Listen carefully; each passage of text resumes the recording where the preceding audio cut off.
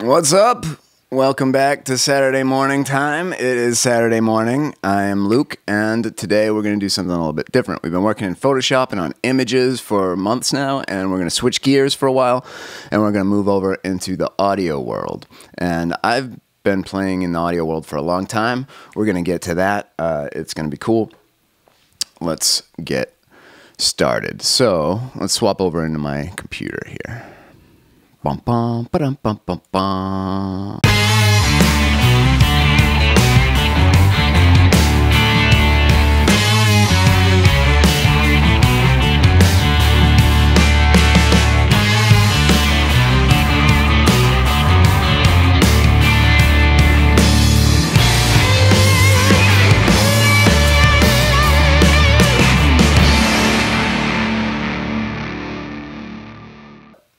Smoke them if you got them. It's an important part of the learning process for me. Oh no! It's alright, I always have a backup. Cool. Alright, what are we about today? Let's check it out. I have prepared some slides for us. I'm just that kind of guy. So let's check it out. Let's make sure I can see me here. And that you can also see me. And that everything is groovy. All right, here we go. Here we have some slides. The physics of sound. If a tree falls in the woods, what happens? Well, does it make a sound? Of course it makes a sound. We know it makes a sound. That's a stupid question. All right, let's move on. It makes a sound. Who is this series for? This is going to be helpful for anybody that's working with audio really in any capacity. So that could be somebody that's running a podcast with their friends or their business. For musicians, I know a lot of my friends have expressed interest in this series and learning about that. They come from the musician world. So this whole thing is kind of going to be musician-centric because I'm a musician myself. Voice-over artists will benefit from this for making your voice sound awesome over, you know, a movie or a film soundtrack or a commercial or something like that. Filmmakers, right? Every movie has audio, and audio is one of the most important parts of any video. So this is going to help filmmakers. Science nerds, just because this is kind of interesting information to know about how the world works, right? And the world itself is interesting. This will help people that are restoring audio from old media like cassette tapes or vinyl to digital, that sort of stuff. People restoring old home movies, that sort of work can benefit from this knowledge. YouTube creators, right? Any YouTube video that you're going to make is going to have some audio, and you're probably going to want to do some stuff like duck music under your words. So when you speak, the music gets out of the way. We'll learn how to do that in this series. Live content streamers like what I'm doing right now for education and things like that. People with acoustic issues in their room. So you might not even recognize them as acoustic issues, but this is like if you have a small restaurant or something and people start talking in that restaurant and it starts getting really loud, and then people start talking louder, and you have a problem because between the different tables, people can't hear their conversations, and we can learn a little bit about how to deal with that and set up our room so we don't have those problems. And really anybody that's going to use a microphone, anybody that's working or listening to sound, because we're talking about sound specifically and how it works, and it's relevant to anything that you hear, obviously.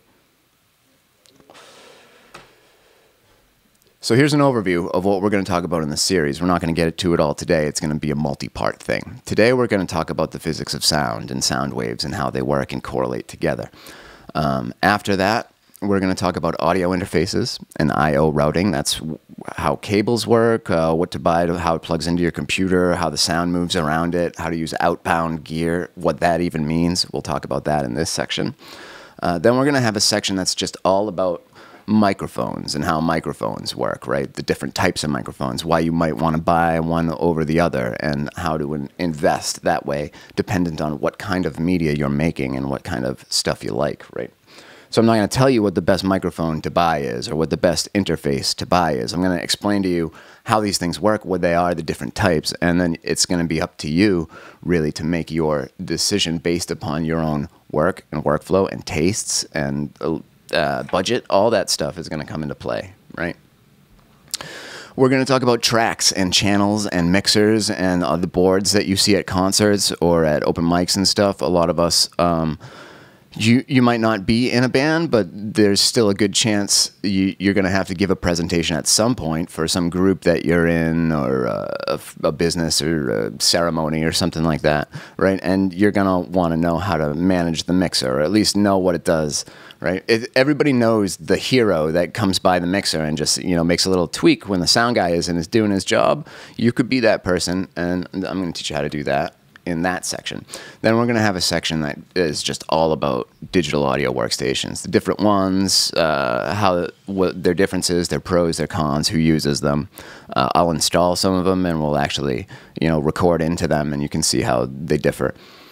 We'll talk about gain staging, which is where do you set the volume on all of these different things. I mean, when you've got your guitar and an amp, or you've just got a microphone and the volume, it's pretty easy. But when you have a whole bunch of effects in a chain, when you're sending that signal through a bunch of stuff and they all have volume knobs, then what do you do? That's what we're going to talk about in gain staging. We're going to talk about equalizers. Most people know what an equalizer is at some kind of a high level. This is just giving us a way to manipulate the frequency spectrum that we can hear, right? And we're going to go over how they work, the different types of filters, problems we can have with them, how you can use them to fix problems. We're going to go over some of the famous types of EQs throughout history, because those are relevant to us. They all have a sound that we know, and they're referred to lovingly in the industry and in other videos that you'll watch and things about sound. So you need to know what things are, like what an API 550 sounds like or does, right? Compression throughout history is going to be much the same way. I'm going to teach you how to use a compressor. This is where we're going to talk about how to do the audio ducking thing for podcasters, and compression on a voice. Like my voice is right now being very heavily compressed by a hardware compressor. We'll learn what that means. And we're going to go through some of the famous compressors in history and how they've shaped music and the industry that makes compressors now, right? Because most of today's tools are modeled after some of yesterday's most famous, beloved tools. And we'll learn what some of the bigger ones of those are, right? So that's what compression is going to be about. This is going to probably be a big one. Then we'll learn about reverb and delay, which is the sound of the room you're in, and the echoes maybe of it that we are either natural or that we add on after the fact for creative effect. We'll learn how those work and how to tune them and how to hear them in a reverb section. Then it's going to get a little more hands-on, right? We're going to actually start recording and mixing and stuff after that. So after we talk about the basic sound, and then we're going to talk about mixers, and we're talking about DAWs, and we'll talk about effects. And then after we've talked about it all, we're going to start working on recording techniques. So we're going to actually start recording a song here. I'll record a bunch of acoustic tracks with microphones. We'll put them in different placements, and you'll see how they sound. And then we'll work on that. We'll build a bunch of tracks. Then we'll work on some virtual instruments. We'll add some keyboards and synthesizers and pianos and strings and all that sort of stuff, whatever fits the song. I'll show you how to work with those things. And then once we've created a bunch of tracks that are both, real audio tracks that we've recorded with a microphone and virtual instruments and drums and stuff, once we've gone through all that, we'll take all those tracks and go over the fundamentals of mixing a song. So we'll take them all, mix them together, and get creative with effects and choices and panning and things like that. After we've got our song mixed, the next step in the process generally is to send it off to a mastering engineer, and we'll go over the fundamentals of mastering and how to take your final mix and make that the best mix that it can be. At the very end, we'll just talk about how to export these songs and how you can work with stems and things and work with other people and transport files back and forth and work with your final mix down. So this is the overview of what this series is going to be. It's going to be pretty intensive. This is probably going to be the most sciencey part, and then we're going to jump into the weeds. So next up on our fun slideshow here, let me just check the comments, make sure everybody's good, make sure everybody's groovy. Looks like, oh, Lisa's good. Michael Carpenter's good. Good to see you, sir. I saw him at his open mic last night on Zoom, which ran really smoothly. I really liked it. So good job with the open mic last night, Michael. Good to see you. All right. Who's this punk? Who am I? What qualifies me to speak about this subject, or really any subject? So this slide is in here mainly for you to bring to the power brokers at your organization if you think that they might benefit from my services. So it's a little bit of a resume. I'm Luke McNeil. I'm the owner of McNeil Media Group. That's a creative services company in Douglas, Massachusetts. So we work with a bunch of different industries, and we make promo materials and videos and flyers and ads and creative stuff. You know, we're like a creative firm. I'm also the founder of the Uncanny Valley. That's sort of it's a magazine. Well, we're trying to get it to print, but right now it's like a e-mag type situation, and a podcast and a social community. So I recommend that you check out the Uncanny Valley. It's one of the projects that I'm investing in. It's www.theuncannyvalley.net.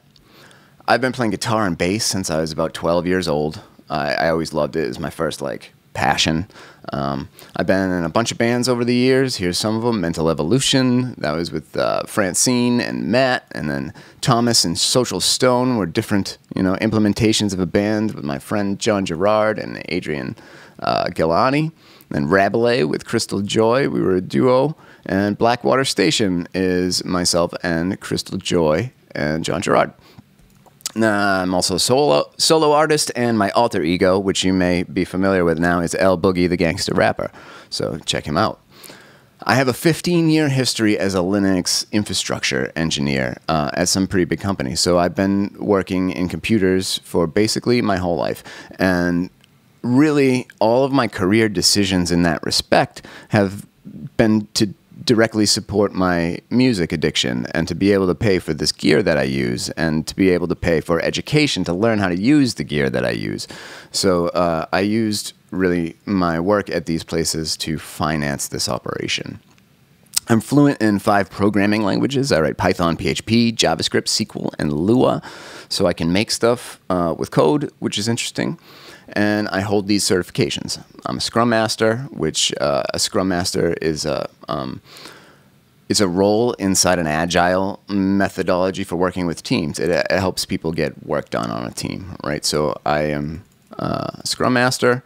I have A+, Net+, Linux Plus certifications, which are old computer certifications. Here's some notable accomplishments. I'm not going to read them all, but these are records that I've worked on, sites that I've made, and other stuff. Some accolades, awards that I've won, times I've been in the news, and here are some affiliations that I have. So you could take this slide and, if you would be so kind, remember it and send it to the power brokers in your organization. This slide is here just before things get out of hand and somebody leaks these photos, so I figured I better just get in front of it now. This is a thing that happened a long time ago. Yes, this is me.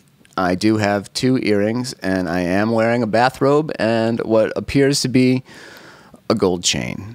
I released this as a record, and it's embarrassing. I know that my buddy Matt's gonna... Whenever we have an argument on Facebook, no matter what the argument might be, if I'm winning, then all he does is post one of these, and there's really, what am I going to do? What am I going to say about that? How do I respond to that? What am I doing? Look at this one. What am I I'm like laying in a coffin. I got the earring. I do have hair though. Look at this hairline. That's fantastic. So this is just some of my early work. This is how you can find me. Right, so this is all my socials and all that stuff. Now, enough about me. Let's talk about sound. The physics of sound. Let's talk about waves for a minute. Everybody's familiar with them, and there's basically 2 types of them. There's lots, but there's 2 main ones. We have mechanical waves. Right. We have mechanical waves like sound and water. You can see you can see them in the water, and we have electromagnetic waves, which are waves that do not travel through a medium like mechanical waves. So let me explain this a little bit better. So we have these 2 types of waves in our world, right? We've got mechanical waves like sound. When I speak, my muscles vibrate my vocal cord or larynx or whatever it is up here. Mark Baxter would know. He's a vocal coach. It vibrates your vocal cords up here, and that makes your body resonate, and what comes out of your sound hole here is actually moving. It's creating vibrations in the air. So it's pushing the air molecules into each other, and it's creating waves like you would see in the ocean. This is the same thing, right? When you see a wave in the ocean, you're not actually seeing the mechanical wave there. What you're seeing is the electromagnetic wave, the light that's bouncing off of that wave. But it's you can kind of visualize it in water, right? So sound can travel through water because water is a medium, right? It's got something to go through. So think about your speaker. When your speaker makes its movements in and out, what's it doing? It's pushing the molecules in the air, and those are creating waves that are traveling to your eardrum, and then your eardrum is vibrating, and your brain is interpreting that as the sound that you hear. It's pretty cool. Let's take a look at a sound wave, just to further illustrate what a sound wave is. So I'm going to pop over into Studio One here. This is my DAW of choice. I'm not going to go into how it works really right now. I'm just using it as a host for some examples. So I'm going to start up a new project here, and we'll create some tracks, and let's see what a wave is. So let me just put a track on here. I'm going to move quickly, so don't concern yourself about what I'm doing so much as where we get to. So what do I need here? I need a noise generator. Or I'll just type, I think it's a tone generator. There it is. And then I need a track to record that on. And then I need a bus to send this to. Don't worry about anything I'm saying right now, unless you know what I'm saying right now. And now I'm going to send this to the bus. Oh, this has to be stereo, I guess. Let me delete this guy. We'll make a stereo track. Call it that. We'll set it to the bus. Boom. So right now we have our tone. Ooh. Yeah, we want to send this to the bus. Cool. All right, here we go. Now I'm making what's called a sine wave. So I'm going to turn this on, and you're going to hear, let me turn it down so it doesn't blast us.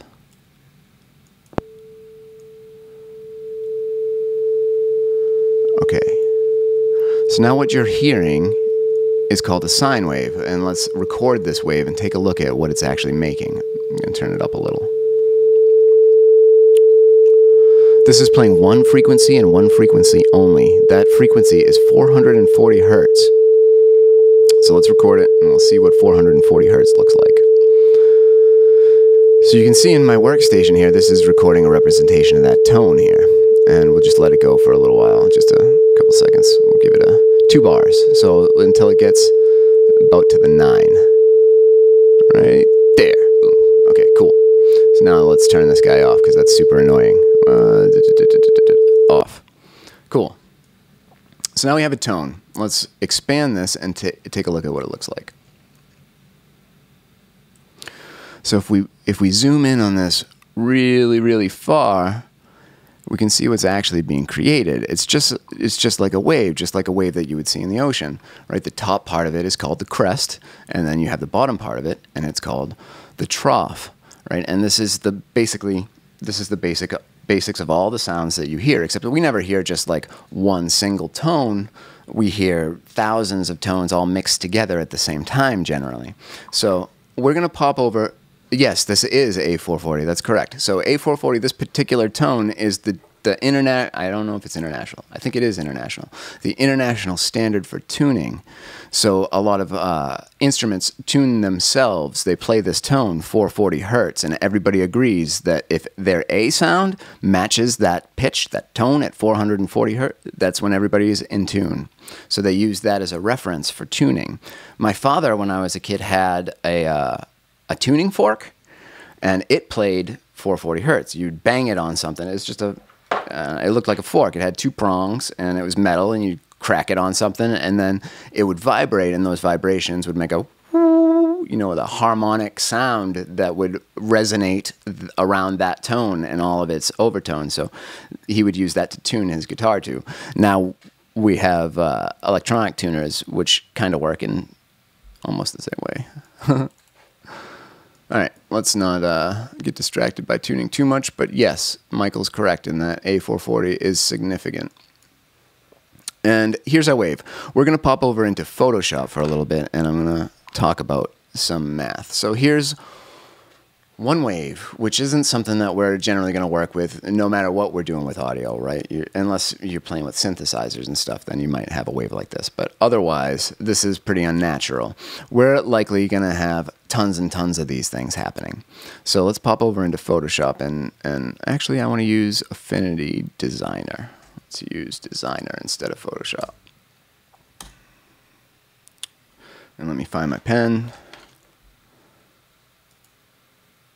Come on, Designer.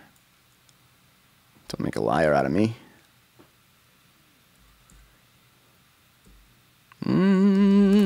Designer. Here we go. Fire it up.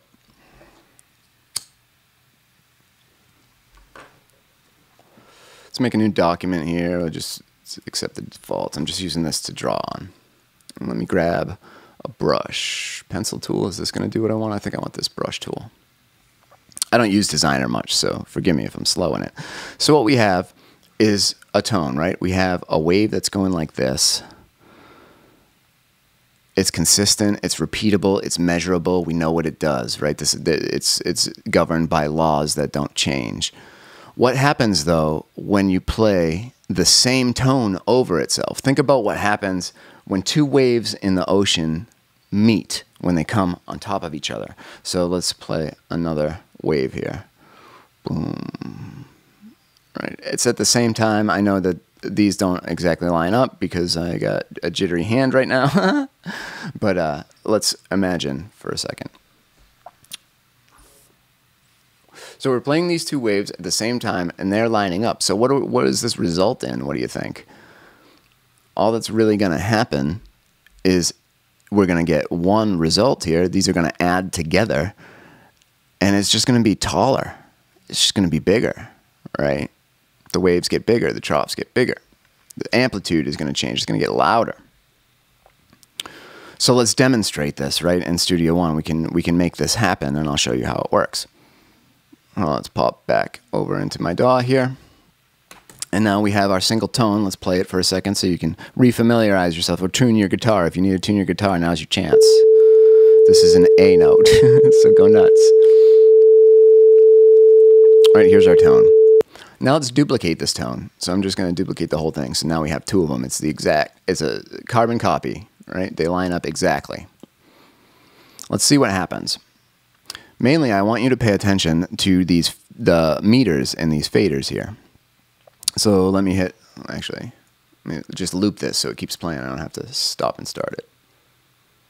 So loop range there, we'll loop it, and there we go. And let me turn it down to, or maybe I don't want to turn it down. So I'm going to turn this tone down so it doesn't blow out your eardrums, because I'm a good guy like that.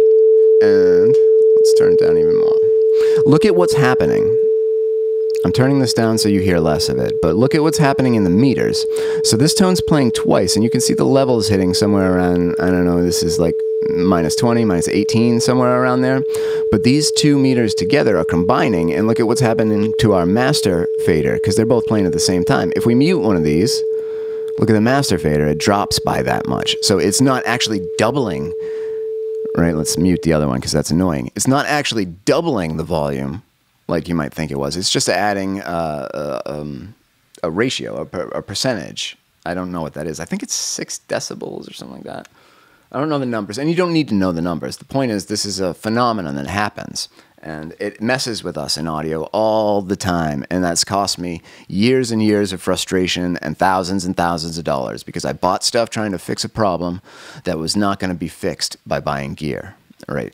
We can't change the way the world works by throwing money at it. What we can do, though, is understand how the world works and then take advantage of it and use that to fit our benefits, and that's what art is, right? That's what all art is.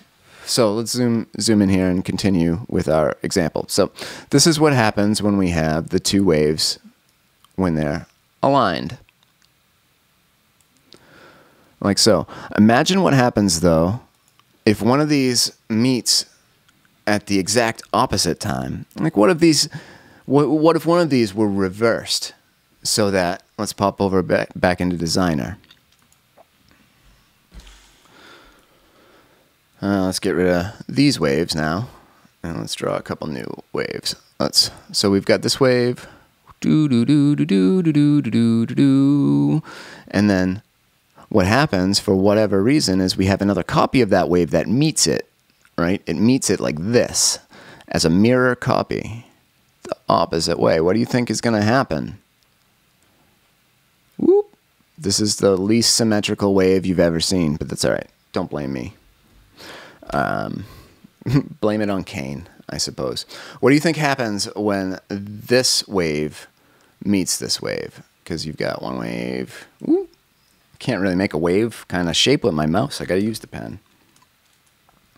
Wave 1 minus wave 1. What does that equal? It equals 0. So what do you think is going to happen? Let's pop over into Studio One and see what happens if we do this. So let's take our tones. Well, it's the single tone twice.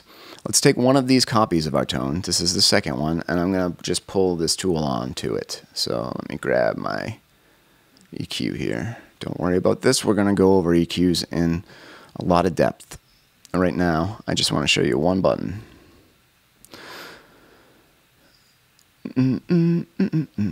So this button here, this symbol, you see it all over the place. You might see it on your guitar, you see it on mixing boards, you'll see it in your DAW, you'll see it in a lot of, maybe on home stereo equipment. What this button does, all it does is it changes what's called the polarity of the wave. So this is the polarity. It might be positive, right? The wave's at the top right now. If we were to reverse the polarity of this wave, the peak of the wave would now become the trough of the wave, right? It just flips over. That's all reversing the polarity does. So think about your home stereo system in 1987, right? You probably have some kind of tuning thing, right? You've got your main AV unit, and then there's speakers coming out of it that follow speaker wire, and the speaker wire, it's just 2 wires, right? And they're colored. They're color-coded, and so are the back of the speakers generally. I don't know if they still are, but back in the day they were. You usually got a black one and a red one, right? One of them's positive and one of them's negative. Or one of them's ground. I don't remember. It doesn't matter. So if you plug them in the correct way, you get the polarity. I'm not going to say the correct way, but you get it this way. If you were to reverse those wires, though, what's going to happen is it's going to make your speaker reverse its polarity. So when the music's playing through your speaker and the speaker's going boom, boom, boom, boom, and it pushes out, boom, on the kick drum, boom. When you flip that button, when you flip the polarity, if you were to switch those wires, now the push out becomes a pull in of your speaker. That's what it's doing. And this is how that interacts. I got a little bit distracted about phase, but here we go. Check out what happens if we play both of these tones at the same time. But now I've reversed this one. Studio One is not showing you the new image, but this button is taking this wave and flipping it around the other way. You'll just have to trust that that's happening. And now what happens when I hit play? Something broken? What's going on? Well, it's weird, right? Because these two tracks are obviously playing. I see the signal here, but I'm not hearing anything. I'm not hearing anything because these two waves are meeting at their opposites, right? And they're canceling out 100%. They don't exist anymore. There's no sound being made now because these waves have met and they've canceled each other out. And this plagues us. It's the tumor of audio because it happens all the time and it messes with us and we don't know what it is. And then we're like, I don't know what button I hit to fix this thing. And it's horrible. So this is why we're starting here. This is really important to understand, and it's going to help you understand all the other stuff that's going to come after it. This phenomena is called phase cancellation. I think this is how, I don't know for sure. I've never really looked it up, but I think this is how noise canceling headphones work. Right? I think that they have little speakers on either side of them. They have microphones. They record sound, and then they take a portion of it, not the whole sound spectrum, just the noisy part, which is usually like the lower end of it. And I think that they run it through some phase cancellation, and it makes it go away. I think that's what happens. So let's go back to our slides here and think about waves again for a second. Where's my slides?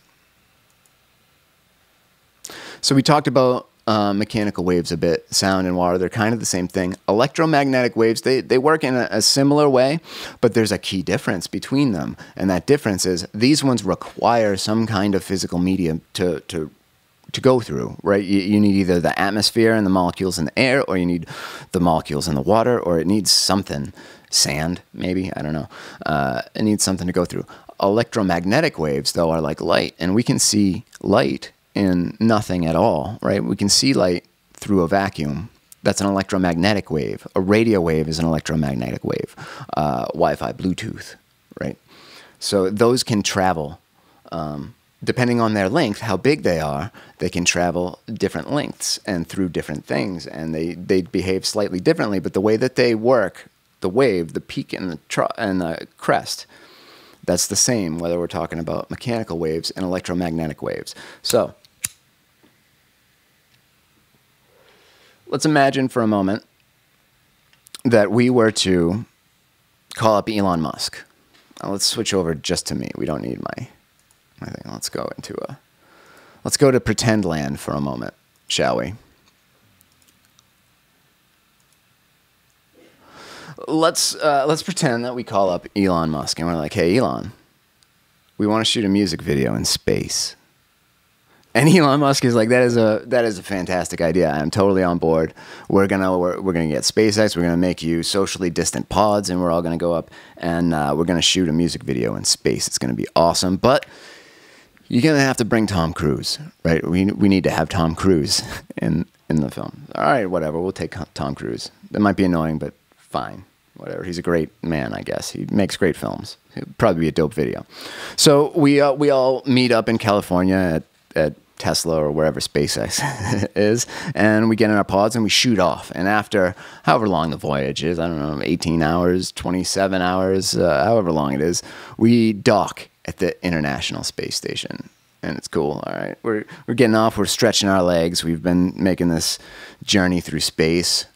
We finally get there, and there it is. It's Caroline's Cannabis in the International Space Station. She's got like her own kiosk type of whole retail situation going on. It's the first 21 plus recreational marijuana dispensary in outer space. So we're like, dope.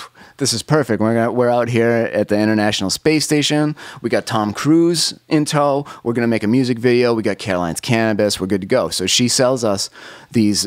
It's like part of a mask, because obviously you can't smoke in space. We'd die. So what she has is they're astronaut caps, but they're kind of like they fishbowl.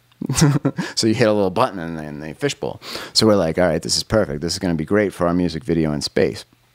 We all suit up. We got our fishbowl helmets, and they open up the doors, and then we float out into space, and we're out there, and Tom Cruise just somehow knows how to behave out there. He's doing backflips. He's doing parkour in space, and we're like, whoa, that's cool. But the thing is, when we get out there, we don't hear anything. We're like, we're trying to make a music video. There's no music. That's okay with video. I mean, we can take the video. We're gonna have to take the video, but there's not gonna be any sound in space because there's no atmosphere in space for the sound waves, for the mechanical waves to travel through. So we don't hear anything.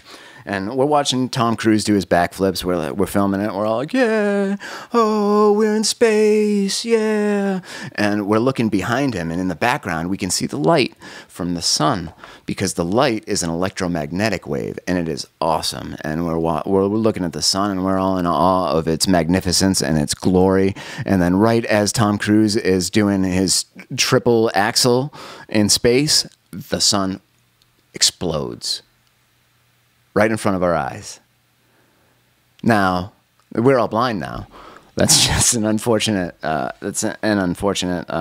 side effect of this whole situation. We're all blind now. We lost Tom Cruise, so no Mission Impossible 16. But the point here is we didn't hear anything. A planet can explode in space, and there's not going to be any sound made from it at all. So sound, electromagnetic waves, they only exist in our atmosphere and in a medium. Electromagnetic waves, that these can also carry data, right? It's not a sound, but it's data that can be transformed into sound later. These travel differently. So that's the difference between mechanical and electromagnetic waves. Mechanical waves, they don't exist in a vacuum. Electromagnetic waves, they do. Let's talk about rooms for a minute. Here's the basics about rooms. Rooms are one of the most misunderstood and, I guess, just not thought about aspects of music production and audio in general. So keep in mind what we've learned now about waves and how they cancel out, right? And with the sine wave as an example. And think about what happens when we make a sound inside a room, right? It's not just the sound coming out of your mouth that you hear. You hear that first, generally, like that's the direct sound, but then that sound also goes off in every direction. And if you're in a normal type room like all of us are, there's walls, and the sound hits those walls and it bounces. But the thing about that bounce is that it doesn't all bounce at the same, it doesn't bounce the same way, right? Different frequencies have different wavelengths, and different wavelengths behave differently when they hit different surfaces. So you know this phenomena, it's built into our brains. We can definitely detect what type of a room we're in, even if we can't see it, just by the way that it sounds. And what we're really hearing is the sound that we're making and how it bounces off the things in the room. And our brain is doing some filtering and some very clever, very fast processing there to give us that spatial relation, right? This is super, super, super important to anybody that's listening to or making music, because phase cancellation happens here. When the sound bounces off of the walls, those waveforms come back and they meet. And when they meet, they do one of two things. They either meet in phase and they get a little bit louder, right? Or they meet out of phase and they disappear. And that's the big problem. So it's super obvious with the sine wave when we're doing it in this demonstration because it's just one tone. But imagine that you're playing an acoustic guitar and you strum an acoustic guitar, and that guitar spreads out thousands of frequencies at thousands of rates, and they're all bouncing. And what you're getting back is not the cancellation of all of it, right? It's just little pieces. Some frequencies are canceling out. Some of them are adding up. It doesn't sound right. It's not what you're hearing is not the same thing that's coming out of the speakers. It's being distorted. It's being changed and altered by the reflections in your room. So here's some quick tips about rooms. Squares are bad. Think about why a square is bad. If you're in a square, all the walls are the same distance apart from each other. So when a sound goes out and hits all the walls, they're all going to come back at exactly the same time. That's a problem. That's just, it's a problem because you're going to have much more likelihood of those collisions with the waves, and it's not going to sound good, and you're going to get frustrated. So squares are bad. If you're in a square room, it's okay. We'll talk about how to overcome some of that.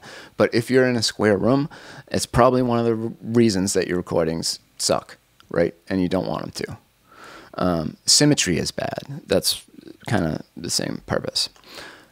The surfaces matter. What are your walls made out of? Are they brick? Are they concrete? Are they drywall? Do you have a carpet? What's your ceiling made out of? All of those are going to have an effect on the sound and how the sound bounces around the room. That matters. Acoustic foam is a lie. Don't buy it, right? Orlex sells this stuff at Guitar Center, and they give you a big box of it. Bass traps, and it's foam. And hold on one second. This isn't Orlex, but this is kind of the same idea. You see people put this stuff all over their like vocal booths and stuff. Don't. Just don't. You're wasting your money. They'll market it like this is going to solve all the problems of your room, and it just doesn't. We're going to talk about why it doesn't a little bit more, but the key point of this slide, this is the key points for what we're about to talk about. Don't buy the Orlex stuff. Just don't do it. Tall ceilings are ideal. If you're in a room with a short ceiling, you can get by. It's okay. We can work with it. The point is, you're at a disadvantage already. So you have to know that so that you can work with the disadvantage. Let's move on. Home studios. these are my home studios over there. This is the evolution of Luke's studio over the years. This picture over here, this is me at probably 18, 19, maybe. This is my mom's house. I'm in my room. This picture was taken from the bed, right? The studio is also the bedroom. I got mic stands in here. I couldn't walk. I got amps. Like, there's no room in here to do anything. But this is what I had to work with, so this is what I worked with, right? This guitar I'm using here, this is the first thing I ever bought on a credit card. All of this gear, this is when I learned about credit cards, clearly, right? So when I was able to, and actually the real reason I even wanted to leave my mom's house in the first place and get my own house was so I could have a studio. So I didn't know any of this stuff about sound or phase or waves or any of that. I just wanted to make music. And I had a 4-track recorder and a computer, and I did all right, but I wasn't getting the results that I wanted and I felt like I should be getting. So I got a house, and a requirement of that house was I need to have a studio. So I got a little Cape house in Uxbridge, and this is what I did to it. So this was a 12 by 12 by 7 room, a spare bedroom, and you can see all this stuff that I have all over the walls. This was to try to make that room usable to record music in, because without that stuff I couldn't even use it. It was disgusting, and this was the space I was in. So I was getting really frustrated at this point. I mean, I've been, let's say I'm here for 10 years, right? I've been trying to record people seriously in here for 10 years, and I'm still not getting the results that I want. I've been reading everything I can read about acoustics and science and EQ and plugins, and I'm spending money on gear, and no, I need this, and oh, if I just buy more acoustic treatment, everything's going to get better. And I finally came to the realization at this point that I'm chasing the wrong thing. I need to fix the room that I'm in, and then my stuff's going to start sounding good. So what I did, being the overachiever that I am, is I talked to a world-renowned acoustic engineer. Jen's coming in here to tell me something, I think. You should look at the comments. People are saying that they're not seeing your slides or that they're not getting sound. Oh. Someone's hitting the angry emoji. I see. So that you can see that there's a problem.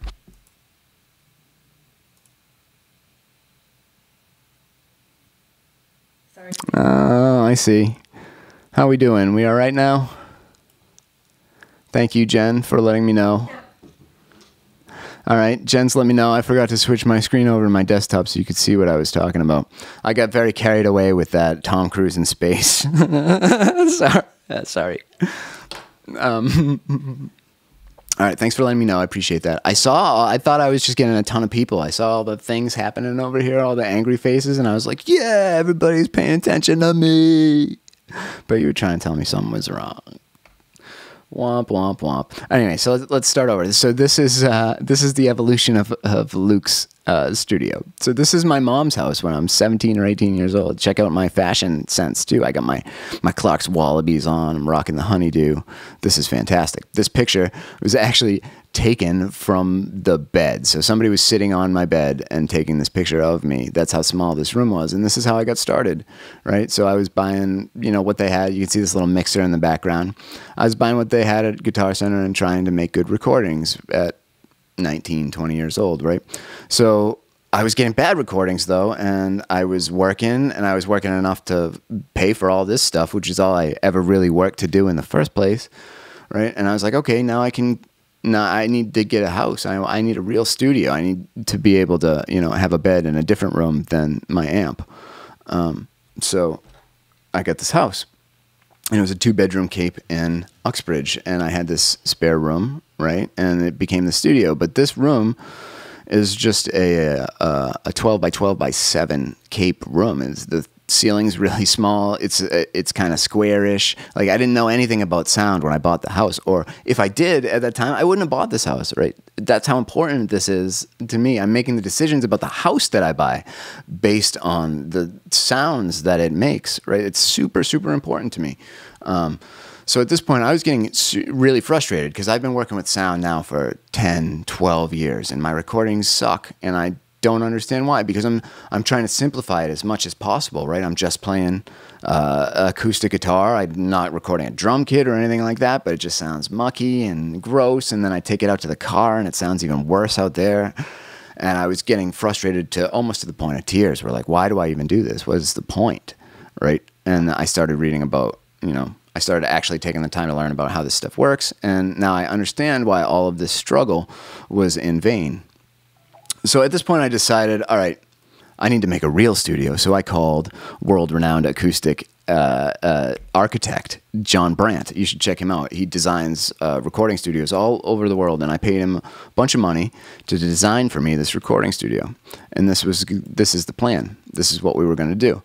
So you can see, here's the room. Here's where I would sit in the room, and you can see all this treatment that he's got around the walls. And we'll talk a little bit about what this stuff does and how it works. Not too much. I mean, if you want to get super into the science of acoustics, you probably want to talk to John Brandt. He's the guy that designed this. What Jen and I decided, though, was that a couple things went wrong here. We got the blueprints for this. This is awesome. This would have been an amazing recording studio to build. It was kind of expensive to build, but I would have made that work. I would have figured out a way to make that happen. But the problem was it's really kind of single purpose. And at the time I was getting into photography too, right? So I couldn't spend all this money to make this really custom, awesome recording studio in my backyard in Uxbridge, Massachusetts. It's not even zoned commercial. It made no sense to do, right? So what we did do instead of this is we bought this McMansion that has what's called a great room. So you can see this room that I'm in now. It's very big, and the ceiling's very high. And it's got this slant, so it's not super symmetrical, right? The waves bounce off this and come down and then away from my ears, right? This is designed in a way that just sounds better. So moving to this room alone has really helped me out a lot. Let's talk a little bit more about why that is. So, let's pop over into Photoshop. We'll get rid of this. Boom, boom, ba-da-ba-da-bum.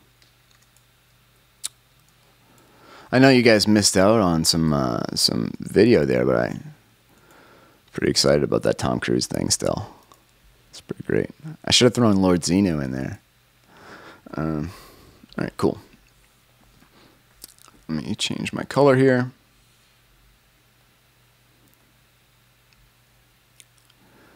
Here we go. So here's a room, right? We'll make a room here.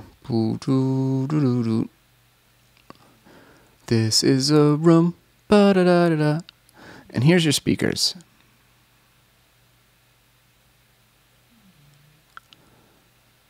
All right. Here's one. Here's the other speaker.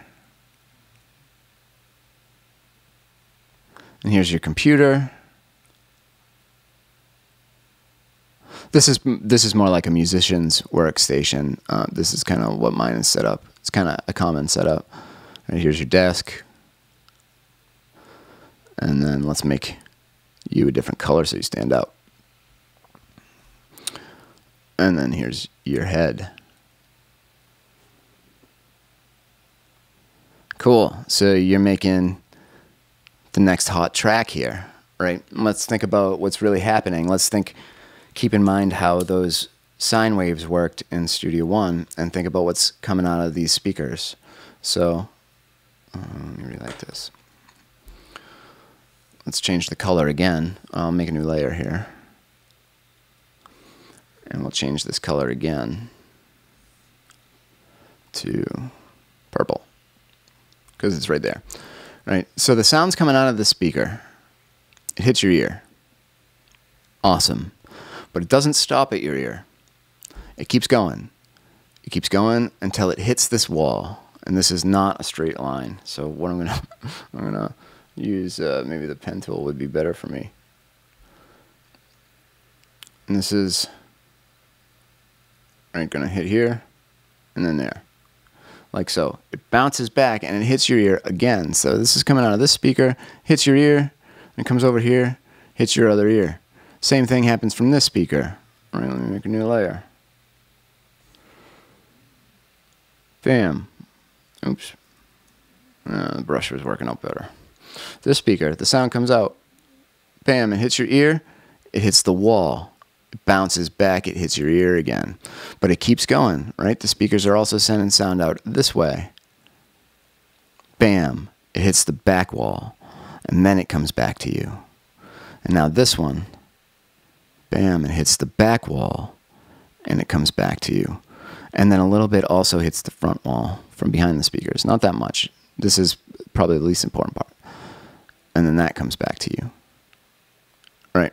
So that's what's really happening. You're hearing every sound this many times. This is just the first reflection. It keeps going and bouncing and bouncing and bouncing and bouncing. Right? It does this a ton of times. And our brains filter all this information. It collects all of this information, and our brains do the math and put together the size of the room that we're in based on all these reflections coming back from the walls.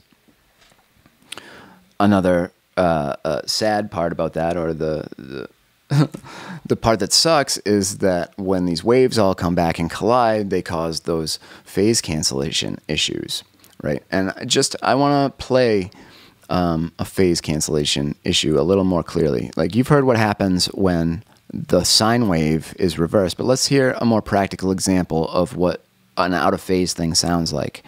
Because you can hear it right away, you'll know.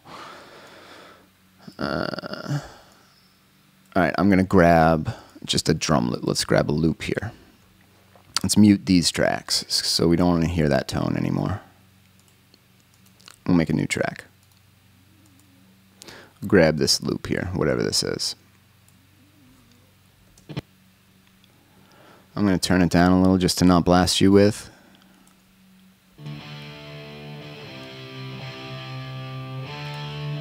All right.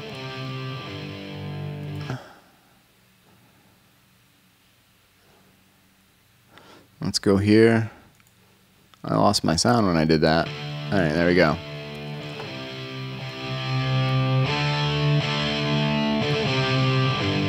All right, so that's what happens when we have one signal. Let's take a duplicate of this. Let's duplicate this whole thing. So now we have two of the same. What do you think is going to happen? I can tell you what's going to happen. It's going to get slightly louder.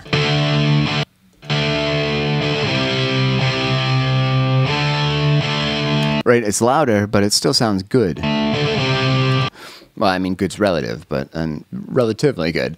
So let's zoom in a lot here, and let's just bump one of these so that the waves don't align anymore. So we can get rid of these tracks now. I don't think we need them anymore. Let's just get rid of these so they're not confusing. Where it is removed, bam. And let's make these ones bigger. Now you notice these waves don't look like that nice sine wave anymore because they're not one wave. This is the result of thousands of waves being captured at once. That's why it's all jaggedy now, because it's not just one sound. This is tons and tons of sounds mixed together. That's how you're getting this waveform. So what we're going to do is we're going to take one of these and just shift it a little bit. One sample. That's the smallest unit of time I can shift. So here's what we're going to do. We're going to shift one sample. Boom. Now let's listen.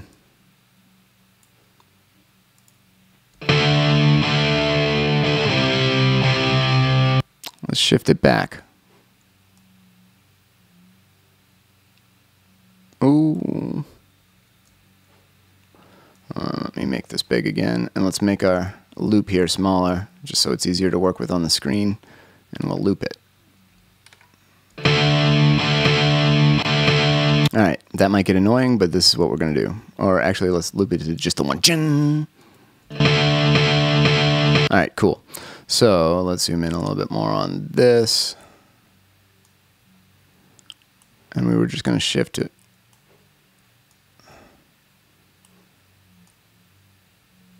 One sample. Hear it? Now let's go back.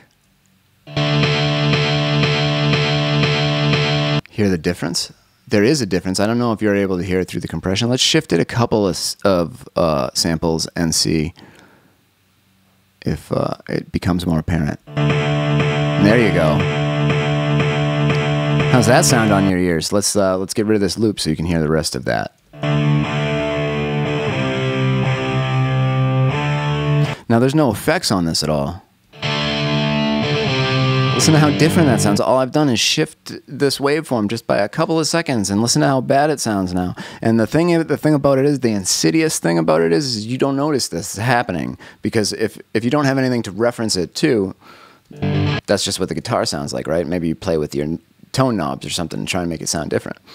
But when you do have a reference and you can hear this is happening, then you can tell that you've got a phase issue. And this happens a lot for people that are recording like the same source, an acoustic guitar with two mics. So you think about that, you're playing the guitar and then two different microphones pick up the sound, very similar sound at almost but not quite the same time. That's what you get, and it gets that thin, hollow, missing, phasey sound. It's because of phase cancellation, and that's all happening because of how the waves are interacting. Now, that happens on the disc, like we can see here, but it's also happening in the physical world around you, and you can't see that. That's what's happening with the room. So let's pop back over to the room here. So this is what's happening when you're listening to music, right? These are called the early reflection points. These are the first reflection points where the sound hits first and strongest. These really define what the room sounds like to our ears. So this is super important. Now think about what this would look like if this room were a square, and how these would meet, you know, how they would clash if it was a square, even more so. So this happens once this way, and then what we have is, let's grab another color. I mean, the sound goes off in all the other different directions, but this keeps happening, right, at different rates.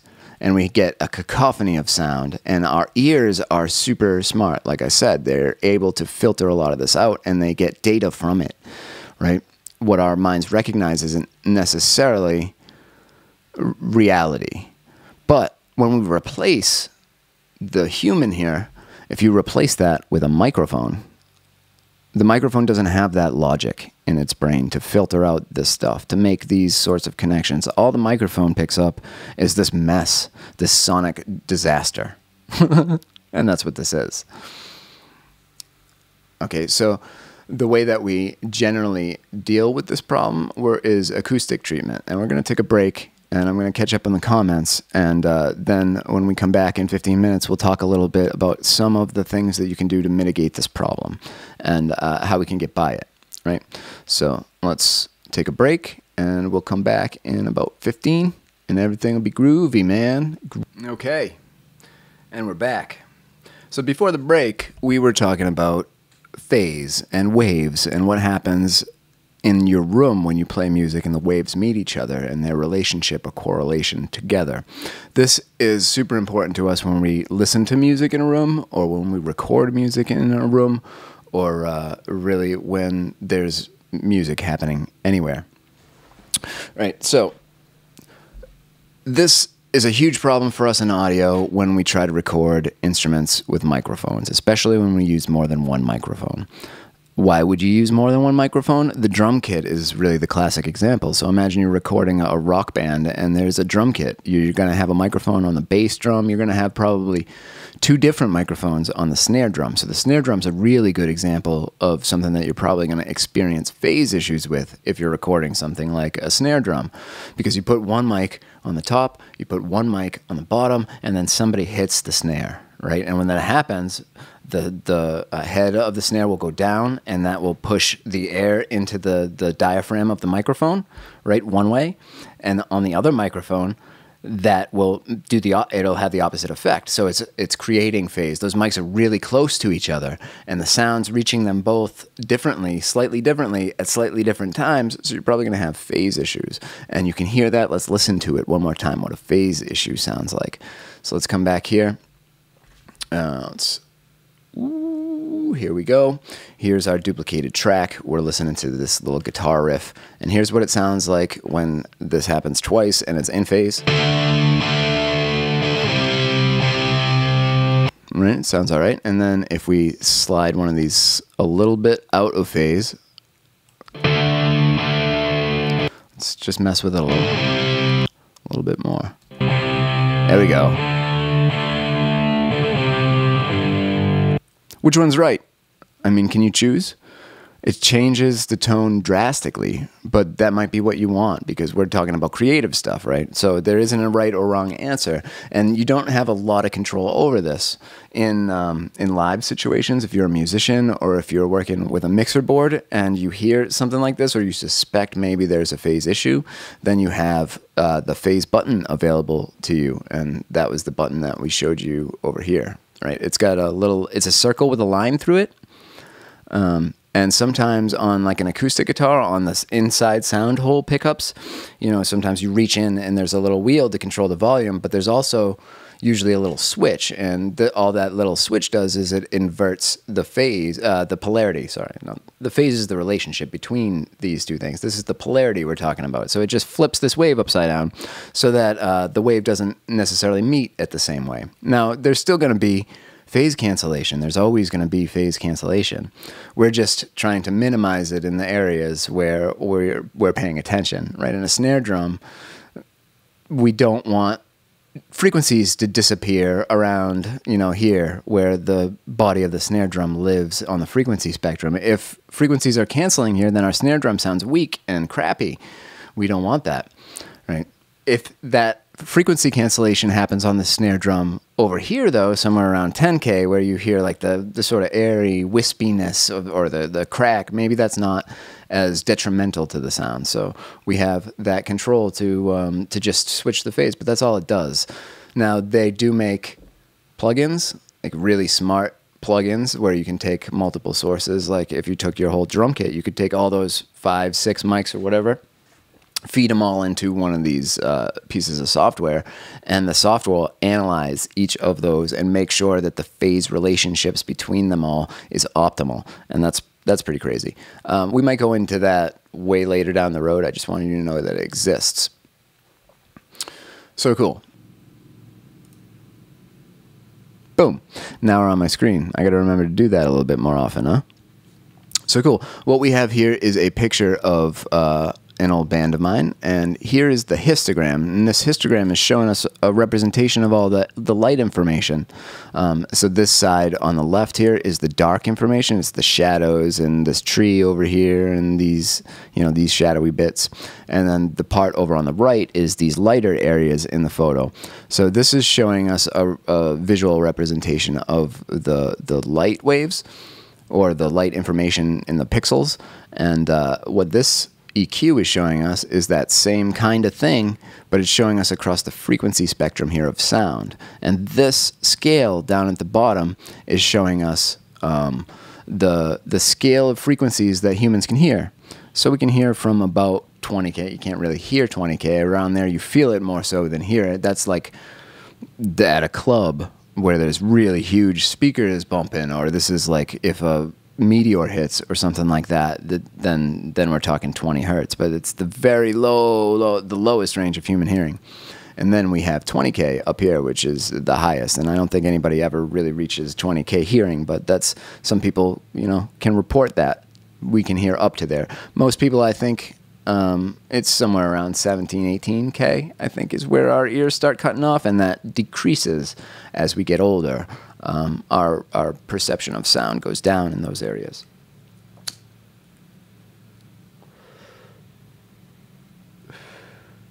Okay, cool. So we saw our sine wave. Let me play it again because I wasn't showing my screen. Let me turn it down, actually, a little bit more because it was pretty loud. We don't need it to be.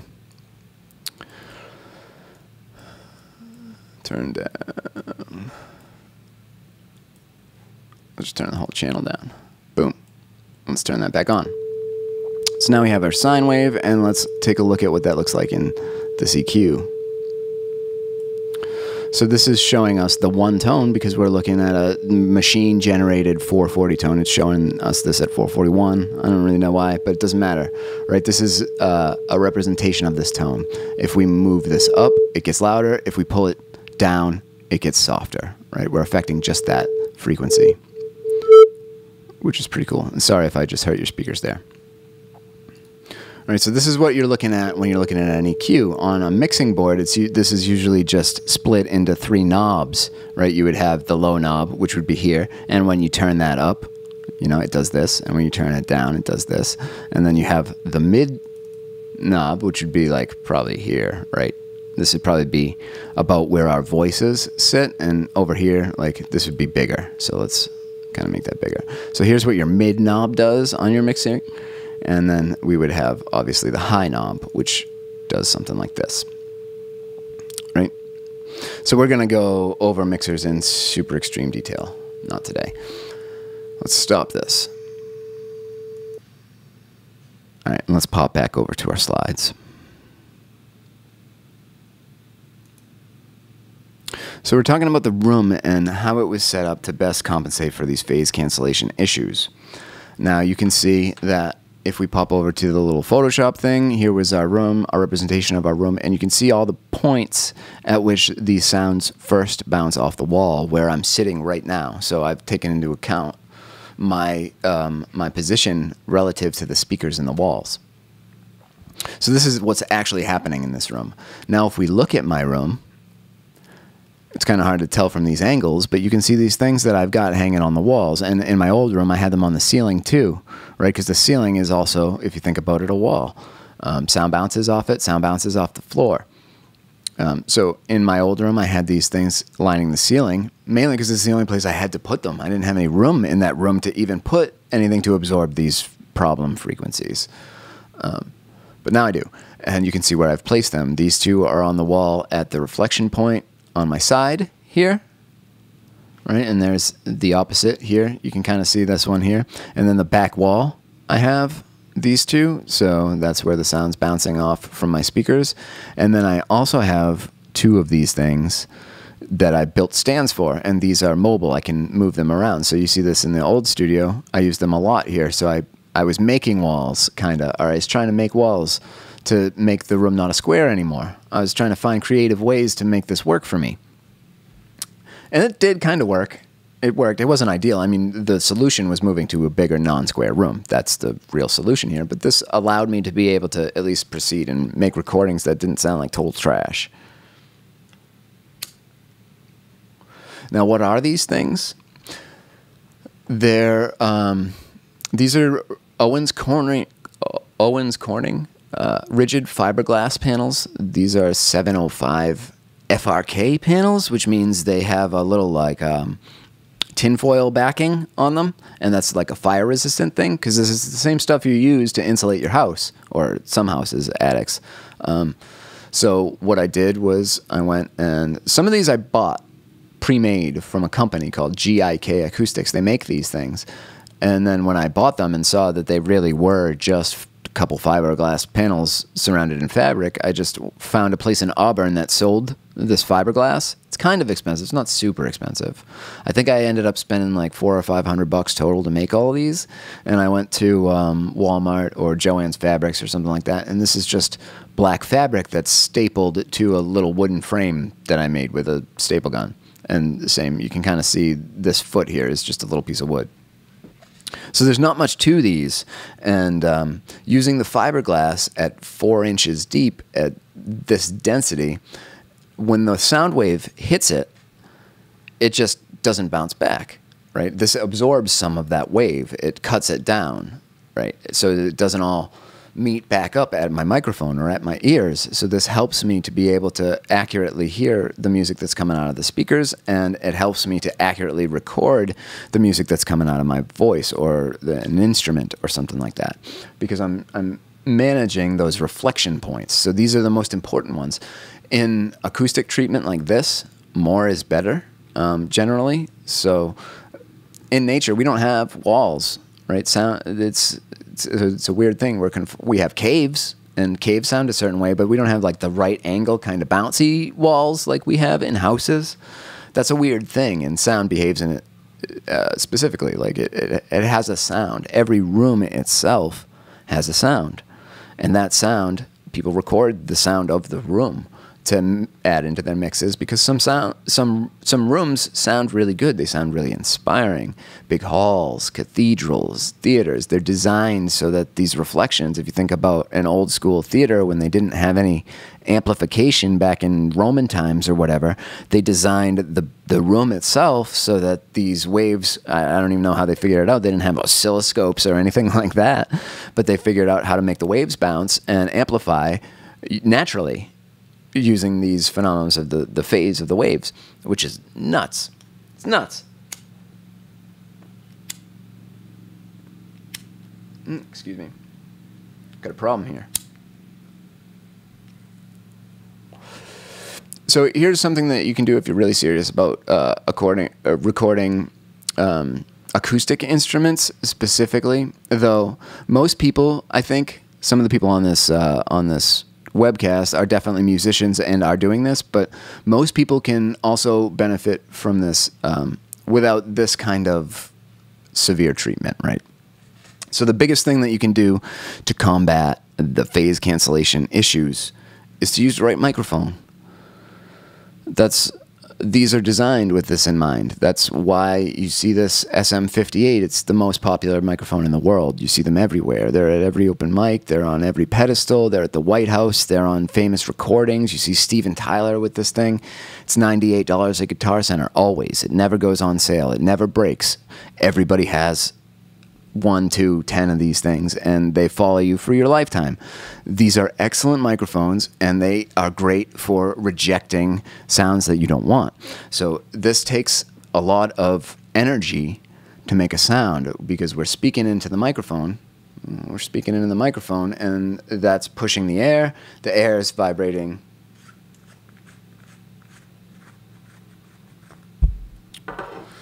The air is vibrating a diaphragm in here. It's a little bit protected on this particular microphone because it's made for really loud things.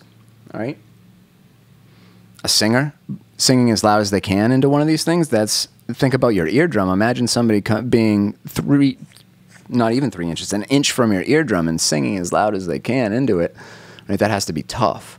Right. So this has some layers of protection for the diaphragm in it.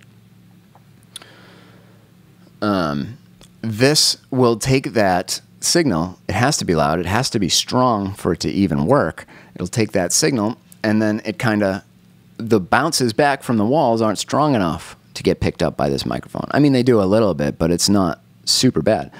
The problem people run into, though, podcasters and people that are doing video conferencing and stuff like that, is you see people on YouTube that go out and buy these fancy looking condenser microphones, and they are cool. They're cool, and they sound great, but they're not. You need to take into account the room that you're in and how those things work. So we've got this microphone that's an old school dynamic microphone, and again, we're going to talk about this in depth later. But you've got this type of microphone, and it requires a loud source or a singer very close to it, right? And it's not about picking up the super fine detail in Celine Dion's voice. This is for picking up Steven Tyler's voice, right?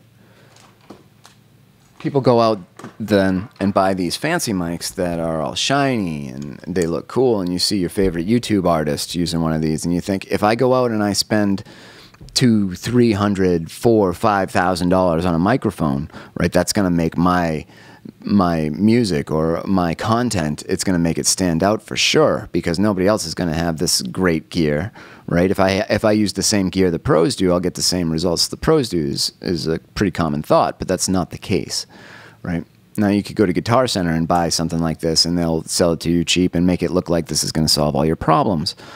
But this is super sensitive, right? This is electronic. This is actually a tube mic. It's not a condenser mic. There's a tube in this, but for all intent, let's pretend this is a condenser mic, and this is electronic, and it uses power to amplify the signal, right? This is made to collect much finer detail in things and much softer sources, like a violin, or well, violins are very loud, but something soft, you know, the lip sound in Celine Dion's voice, or airy vocals, things like that, something that's very, very crisp and detailed.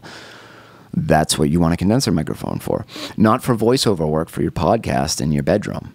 Because if you do that, you're going to run into this situation over here that we drew out in Photoshop, right? And here's your microphone. It's this thing. It's super, super, super uber sensitive, and it is going to collect all those waves, and they're all going to get baked into your recording, and then you're going to have phase issues all over the place. You're not going to know why, and that's going to drive you insane. So you're going to spend time looking at what's the best preset to fix, or what's the best microphone, or what's the correct mic technique, and that's not going to solve the problem. What would solve the problem is just using this $98 microphone from anywhere, right?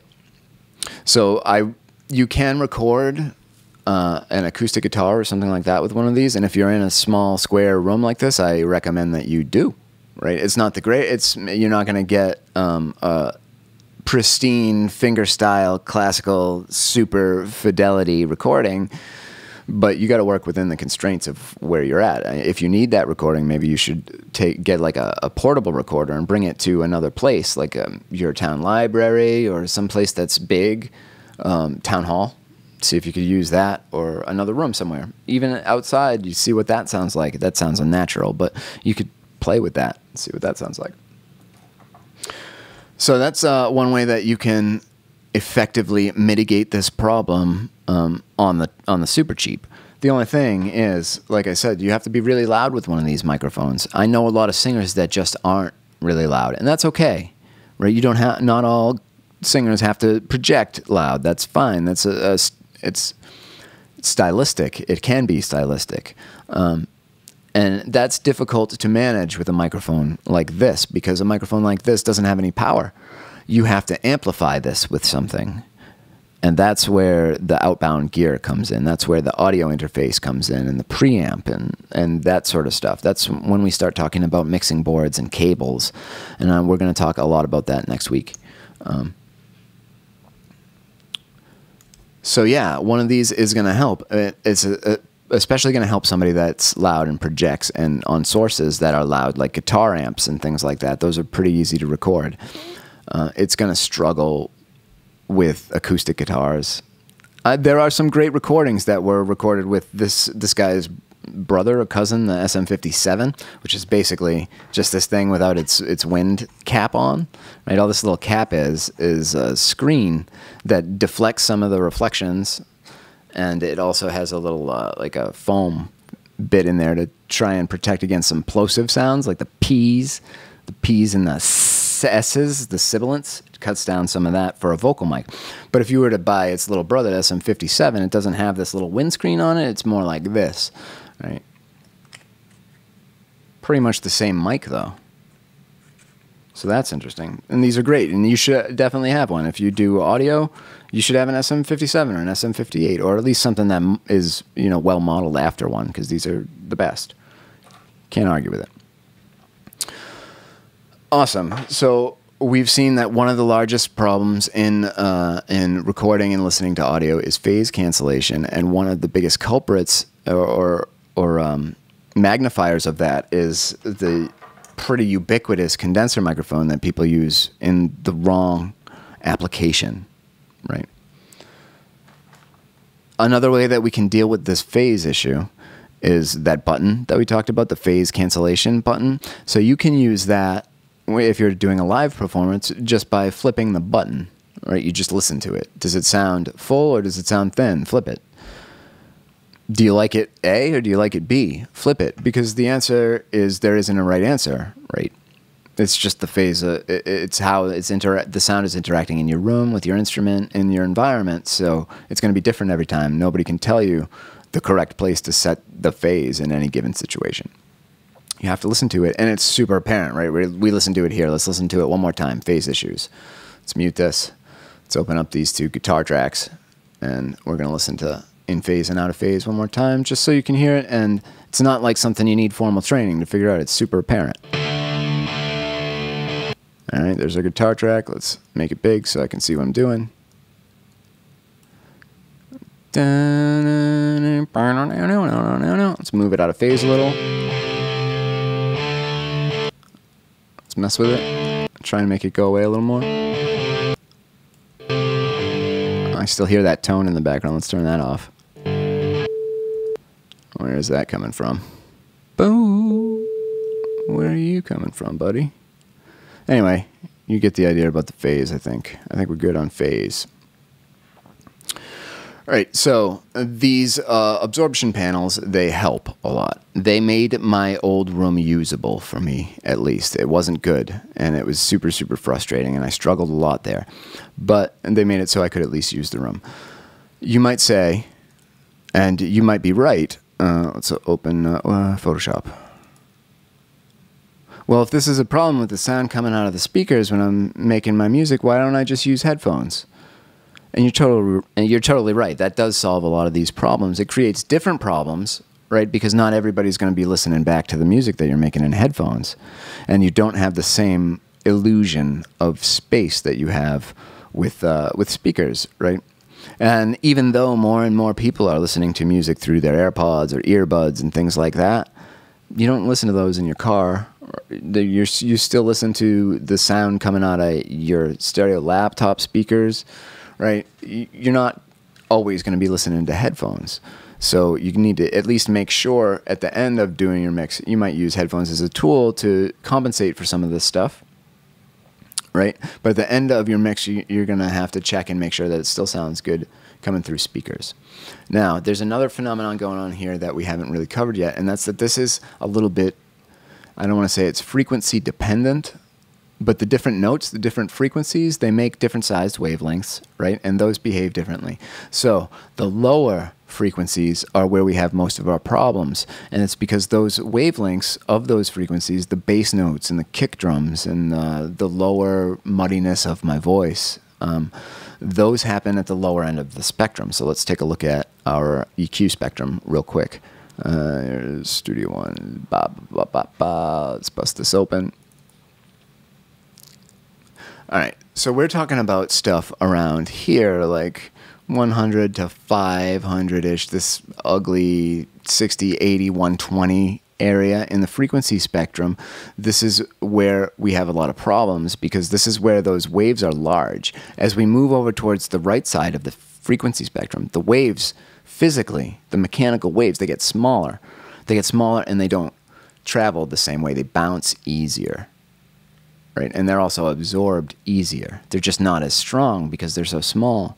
But down at this side of the spectrum, the waves are big and they're strong and they're hard to absorb. That's why these traps have to be dense and they have to be thick because these waves are big, right?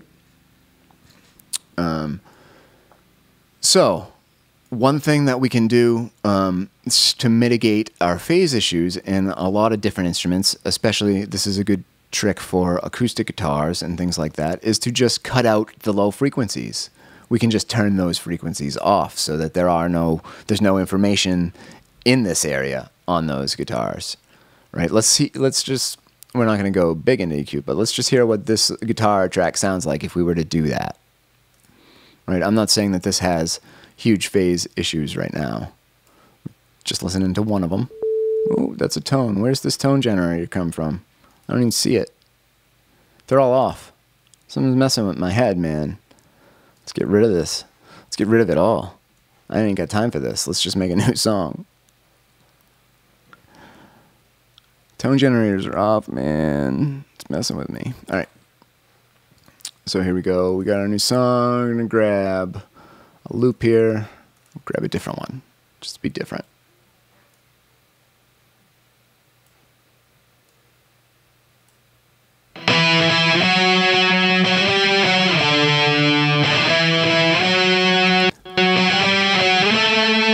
So think about what you're hearing there for a little bit. Does it hit you in the chest at all? Does it do anything for does it make you vibrate? Does it make you feel anything? Do you get punched by anything? Listen again.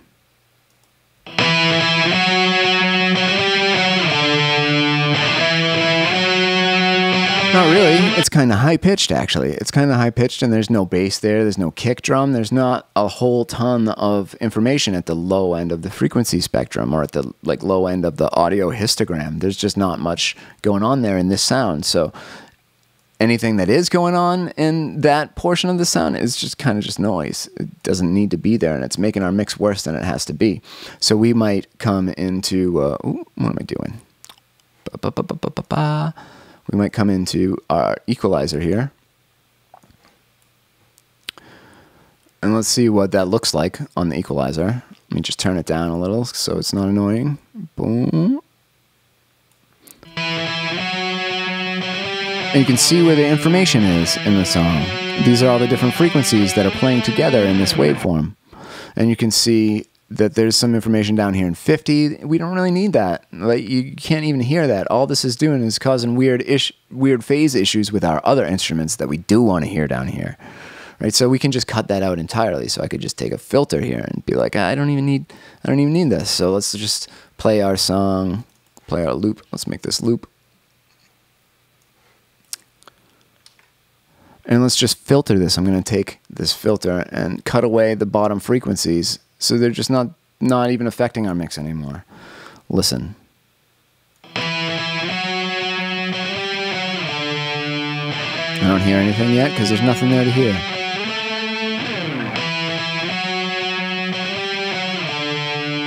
Now I'm starting to hear it a little bit. It's thinning out the low end, but it's not really...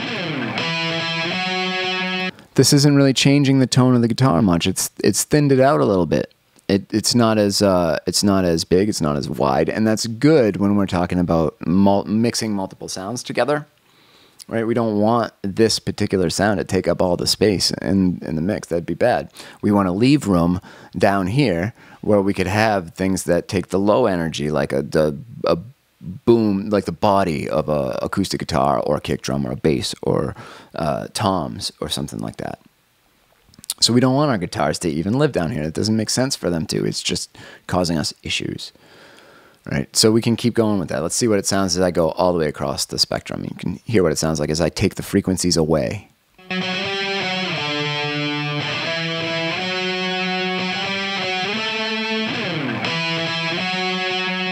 Starting to hear it now.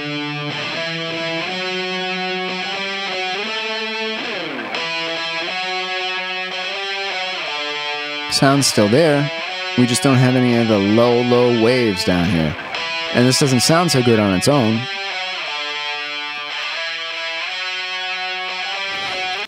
But that's okay, because when we're making music and stuff, we have tons and tons and tons of tracks that we're layering on top of each other, and those other tracks fill this space. And by giving them the space to fill out in the spectrum here of sound, you can hear each one of them more clearly. So if you think about it like you go into some kid's band recital, right? Every parent in that place wants to hear their kid as clearly as possible. And if all the kids are playing at the same time and all that sound's bouncing off everything, well, you can't hear any of them super clearly, right? When we take the EQ and we start cutting things out and making spots for each individual kid or each individual instrument on a stage or each individual person on a podcast, now we can make space for each mic and they all start to sound better. And actually, counterintuitively, they sound bigger. And they sound bigger because we're creating space for things to live in. They sound bigger because there's the illusion of something going on between the sounds. It's not just one big wall of one sound, right? With there's space in it, so it makes it sound big and massive and hard and deep. There's depth to great mixes. We know this. We probably don't hear it so much on a lot of like laptop speakers and stuff, but if you think back to the day when you used to really listen to music, maybe some of you still do. I mean, I can't say that I even really listen to music the way I used to listen to music, but think back to then and what the music sounded like, and this is how it was all made. It's pretty primitive back then too, and even like 10, 20 years ago. So the tools aren't hard to use, and now that I think you understand waves and phase, all of the other stuff that we do in the DAW and mixing is going to make more sense. Like now you're going to understand how a phaser works on a guitar, right? Let's listen to our sound and hear what just boosting one frequency, and then we'll sweep it around and just see what that sounds like. Have you ever tried that before? It's kind of illuminating. Let's make this really thin so we're only working on one little frequency. And you can hear what sound sounds like across the spectrum. Let's check it out. Actually, let's not use this. Let's just use noise because that's a better example. So let's grab a track. We'll put on our tone generator and we'll use noise. Right, this takes style or anything out of the equation, so we don't have to worry about that. So instead of a sine wave now, we're just going to use pink noise, which is a collection of frequencies all running at the same time. And we can use this as a reference or as an example. It's helpful as a tool. You familiar with this sound? Let's see what it looks like.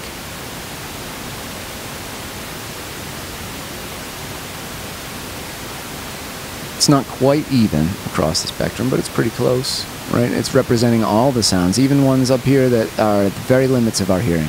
So let's listen to what each individual frequency sounds like. I'm just going to sweep it slowly.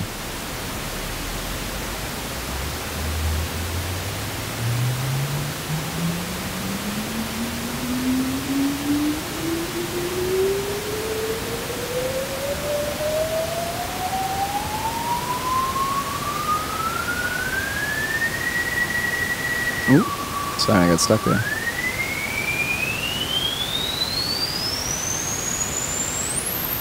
This is where I don't hear anymore, right at about 15 or 16. But some people might hear there. And this is going all the way to 30,000, which I think the dog can hear.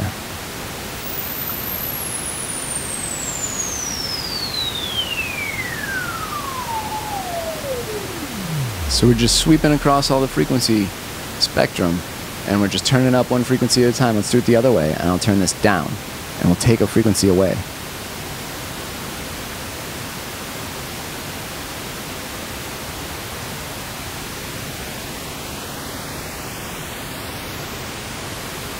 It's disturbing.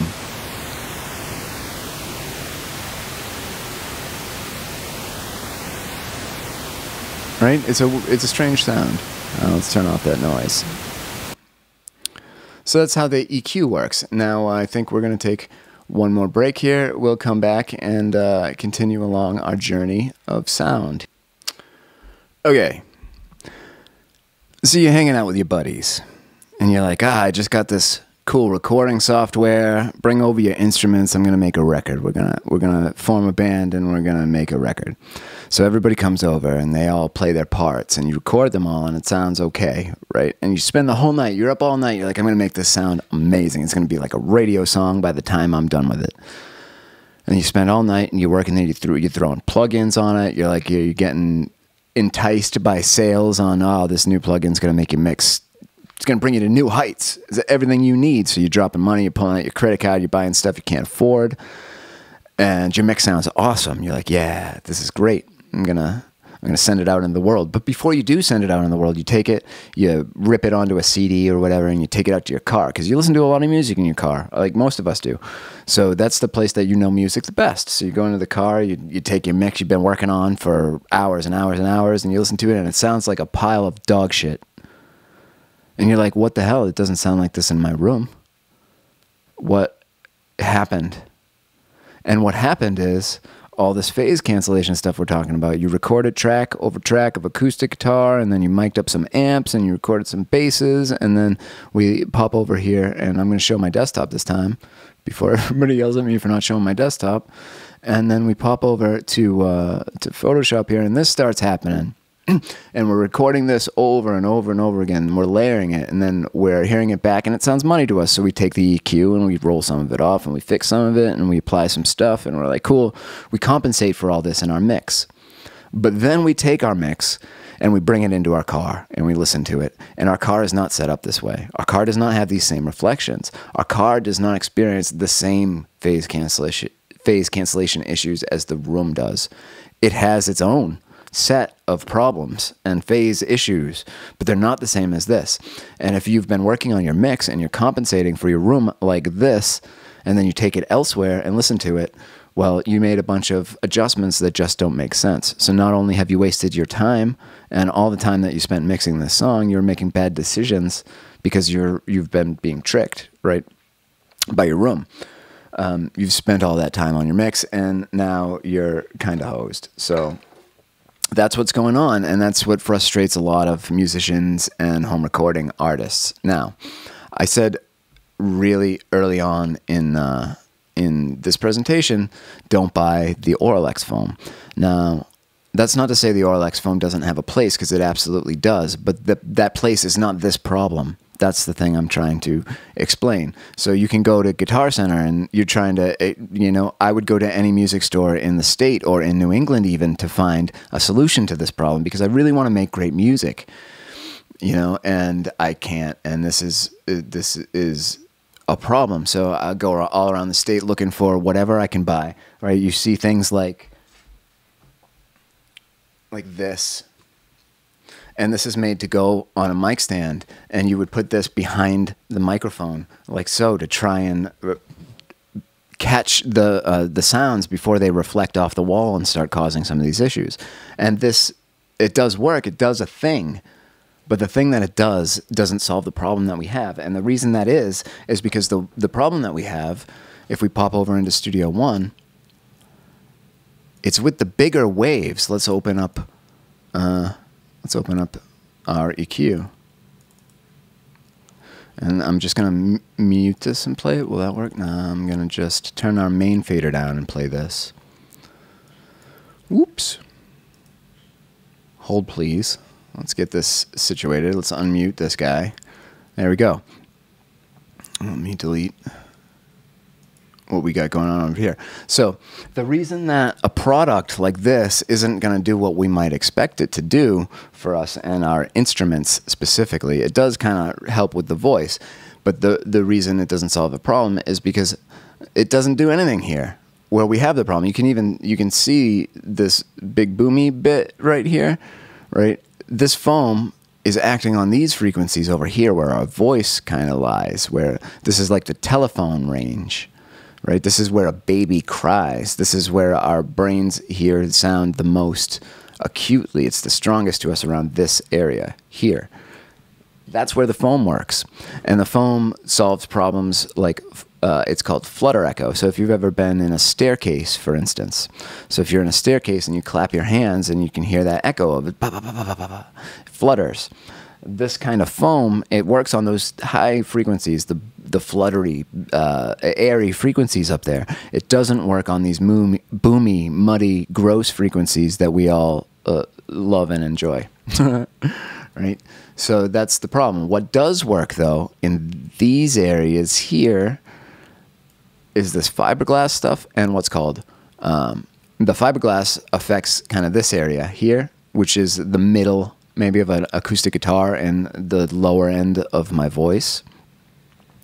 It's not going to do much for a kick drum, right? All these panels that I have on the wall, they're not really going to reach down to where the kick drum lives. The waveform down here is too big, right, for it to even go, for it to be absorbed by 4 inches of this foam. So let's look at exactly how the foam works for us and how the bass traps work for us. So we talked about the positioning of them, right? But we didn't talk about the corners here. Now, the corners are also important, but the corners are where the bass builds up, because think about what's happening. If we pop over into Photoshop, where's my pen? Where'd I put my pen? There it is.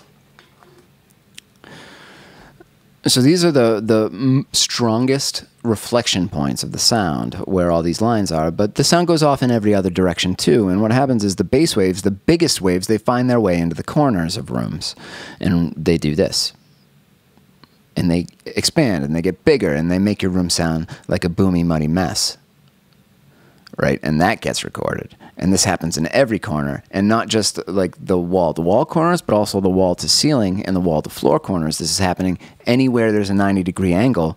The bass waves get trapped in here, and they do this. It's not such a problem with the treble end, the high end of the spectrum, because they bounce a few times, and they bounce a few times, and they're small. We don't have phase problems with them because the waves are small enough that they don't align poorly that often in ways that bother us the way that these bass ones do. So you'll notice if we pop over into my rooms here, in the corners I have these triangular things, and these are called bass straps. They're thicker than the 4 inches, but they're the same thing, right? They're filled with the same kind of stuff. And there's some air gaps in here and some science and math that make these absorb some of that bass. Right? In this room, I don't have enough bass trapping, so I wouldn't be making music like, I wouldn't be mastering house, techno kind of deep bass music.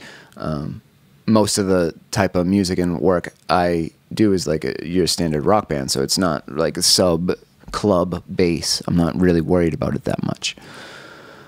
So this would be the first area that you want to treat, because this is it's the hardest area to treat, right? And it's probably the most problematic. Next to the corners, though, then we treat those reflection points that we see in Photoshop here. Let's just get rid of our scribbles. And when we make or hear our sounds, we absorb as much of this as possible so that our recordings end up clean. And then when we layer recording after recording after recording, they don't get filled with all this mud and space and echoes and stuff and reflections that we don't want and cause phase issues and all that jazz. So let's pop over here to my next slide. We haven't talked about slides in a while. So let's pop over here to the slide and we'll talk about frequency absorption just a little bit. So everything that's in your room affects the sound that happens in your room. So every hard surface bounces, the high frequencies bounce off it. It changes the waveform of things because it's just, things are bouncing and it's alive, it's moving around. All the soft surfaces absorb things. Like the curtains absorb the highest of the frequencies, that 15 or 12, 15K or somewhere around there. That's like airiness or breathiness of vocals. The stuff in your room affects all that, so you don't hear the problems as much, right? But bass, there's not too much in your room naturally that's gonna act as a bass trap. I mean, you got maybe a couch or something like that, and that maybe will do something, but it's just not dense enough, right? It's just a kind of a cotton cushion generally. So it's going to have an effect on the sound of the room, but not that low in the frequency spectrum where we're having our problems. So here I want to call your attention before this comes out. This is a post I made on the home recording bulletin board, which I became a member of in November of 2001. That's the same year that Dr. Dre's 2001 came out. Fantastic. I made about 700 posts on this forum over my lifetime, and this particular one was in 2008. You can see my handle here. This is how old it is. My handle was dementia, spelled wrong. Yeah. I'll just let that sink in for a second. And then under here you can see, I think this is like my AOL Instant Messenger, maybe? I don't know. This was 2008, so who knows. But let's see what kind of problem I was having. What was I posting on this forum? You probably can't read this, so I'll read it to you. I wrote, "Can you help me with this room, please?" And at the time, I was referring to this room up here. This is the same room, these two images in the top right. I said, this is a Cape-style bedroom, 12 by 12 by 7, hardwood floor, horsehair plaster, and lathe walls. I don't remember how to say that. I've treated it a bit, albeit on a whim and not really knowing what I was doing, with 4 strips of Auralex foam and an Auralex bass trap in each corner. Now, Auralex is a company that makes these foam acoustic panel treatment things, and you can get them at Guitar Center or retailers or music stores, so they market to us or to musicians. So I had gone to Guitar Center and I bought a bunch of this foam stuff and I put it on the walls and it didn't do what I wanted. So now I'm on the forum saying, why didn't it do what I wanted? I'm recording with 3 singers, 2 of which are playing guitar and 1 direct keyboard. I think that's what I meant to say. I thought if I give everyone their own condenser, I get absurd phase issues. If I use a single Omni, that's a type of microphone, in the middle, I'll get what I believe is the sound of the room. Everyone sounds much farther away from the mic than they actually are. Sounds a bit like sitting in the last row of a church. I'd like to tighten up the room so I can record with an Omni and have it sound better. Monitoring is boomy, probably because I bought foam bass traps from Guitar Center instead of Ethan's. Ethan Weiner is an acoustic expert. He actually wrote some books on acoustic theory, and he owns a company called Real Traps that makes bass traps. So I'm saying I didn't buy Ethan's real bass traps. You know, I went the cheap way. I just went to Guitar Center and bought what they had. I said I'm not a DIY kind of guy when it comes to hammers and nails and staples, so I didn't really want to build one myself at the time. I was considering putting some Auralex diffusers on slants going up the ceiling. But before I waste more money, I'd rather check with the experts. I don't mind dropping $300 or $400, but if I'm going to do that, I want it to do what I want it to do. Like if I'm going to spend any more money on this situation, I want it to have an effect. I placed the bass traps about 3/4 of the way up the corners. Would there be a point in buying 4 more to place below them, going all the way down to the floor? And then Ethan Weiner, this acoustics expert, he replied to me and he just says, "You never learn, do you? Stop buying the Auralex foam. It's not going to solve this problem." But I wanted it to so badly because it was obtainable. What I ended up doing, obviously, in this room was just biting the bullet and finding the foam and making it. And now, this chart up here in our frequency absorption thing, this was in Ethan's book, The Audio Expert, Everything You Need to Know About Audio. Ethan Weiner wrote this book, and he did these measurements with some, scientific calibration microphones to figure out the coefficients of these different materials at different densities. All right. So there's a few different types of insulation that are really common in this kind of application. We have Owens Corning 703, which is just a 2-inch panel of fiberglass, rigid fiberglass, and Ethan figured out here. I don't know if he actually did the measurements. I think he did, but he compiled it at least. At what point on the frequency range do these materials absorb frequencies? And you can see that the 703 does a great job absorbing frequencies here around 500 hertz and 1 kilohertz, up to 2 kilohertz. So that's great for our human voices, right? That's good for acoustic guitars and things like that. It's not great for 808s and kick drums. That's nowhere near an 808 or a kick drum. Those low sounds aren't even on this spectrum at all. That's lower than 125. So we're not even talking about the same thing here. These are to absorb a little bit higher, like 300-400. And you can see these ones here. This is 705 FRK. The FRK refers to this little tinfoil backing that they have. It's some sort of fire-resistant thing. So if your house catches on fire, it stops it from going up your walls. In these ones that I made, I pulled that off, so I don't have that panel. It's just going straight through. So I've doubled up panels, and this is where they're effective, the frequency range. They're effective, and these are the frequency ranges I needed it to be most effective to record the primary instrument that I record, which is the acoustic guitar. Right, I play the acoustic guitar. That's my main instrument. It's the one I love. I want to be true to its natural sound. I have different guitars that sound different ways, and I want to capture that accurately. Most of my friends are singer-songwriters, so when I record them, they're playing the acoustic guitar. All of what I do revolves around the acoustic guitar. So the treatment that I put on my walls revolves around the acoustic guitar. If you want to do EDM, hip-hop, bounce kind of music, use headphones, because it's going to cost you a lot of money. Or build something like this, right? Go talk to my buddy John Brandt and get yourself a real studio. You can see how much treatment he has in here for me. This is where I'd be sitting. Everything on this front wall is slatted this way, so it's slatted. So when the sound waves hit this, they come back broken. They don't come back the same way, so they don't meet in the middle and cause issues. Everything in this room that he had built out, this is the back wall. You see all these little jagged things that you see in studios sometimes? This is to diffuse the sound that hits the back wall so it doesn't come directly back at you. It gets scattered throughout the room, and then after it gets scattered, all these other traps absorb all the little pieces of it. That's how this works. And you can see in this particular design, he went full out. And this is all that, like the HVAC stuff and everything is completely isolated in a little chicken coop off the side, outside the walls of the studio. So all of anything that buzzes, any condenser units, electricity stuff, this is all silent. Like Tom Cruise in space. It's just like Tom Cruise in space here. So if you're really super serious about doing that, mastering or like hip hop, EDM, low frequency type stuff. This is kind of the direction you want to be at. Where I'm at here in my studio is I can do what I do. And what I do is pretty wide, right? But I don't really delve too far into club music. If I did, I would get myself a subwoofer and a lot more bass trapping here. I would put the those panels all along where we have 90-degree angles here. And that would help me out in being able to hear all that sound accurately.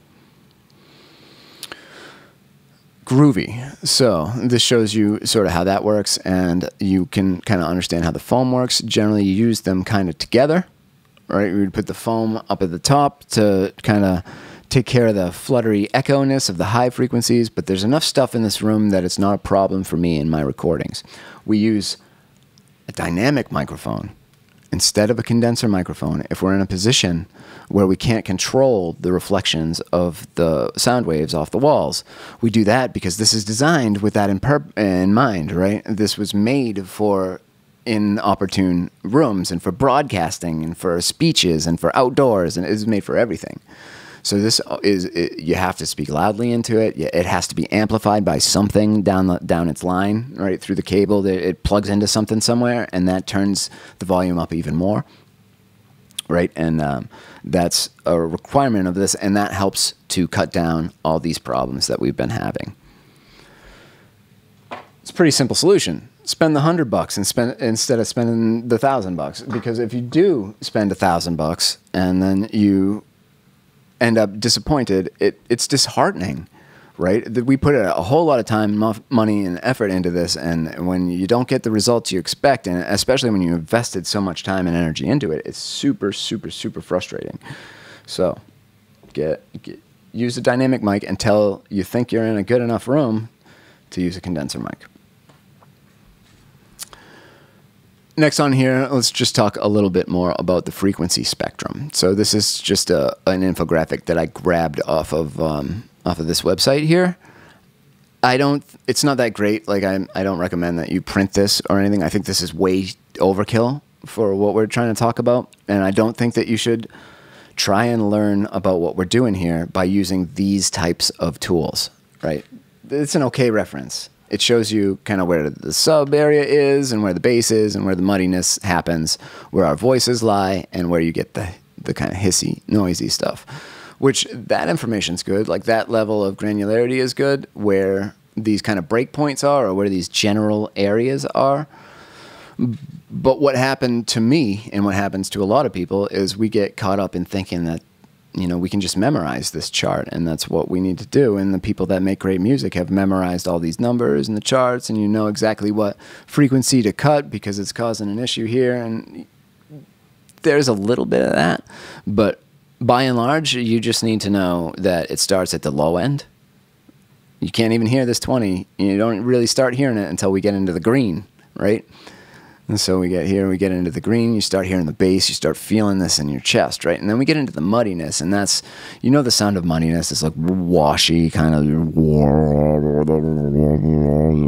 like that kind of just trash sound. That's muddiness, and you get that a lot in the middle of an acoustic guitar, and that's the problem that most of us have recording music, is muddiness in this range, right?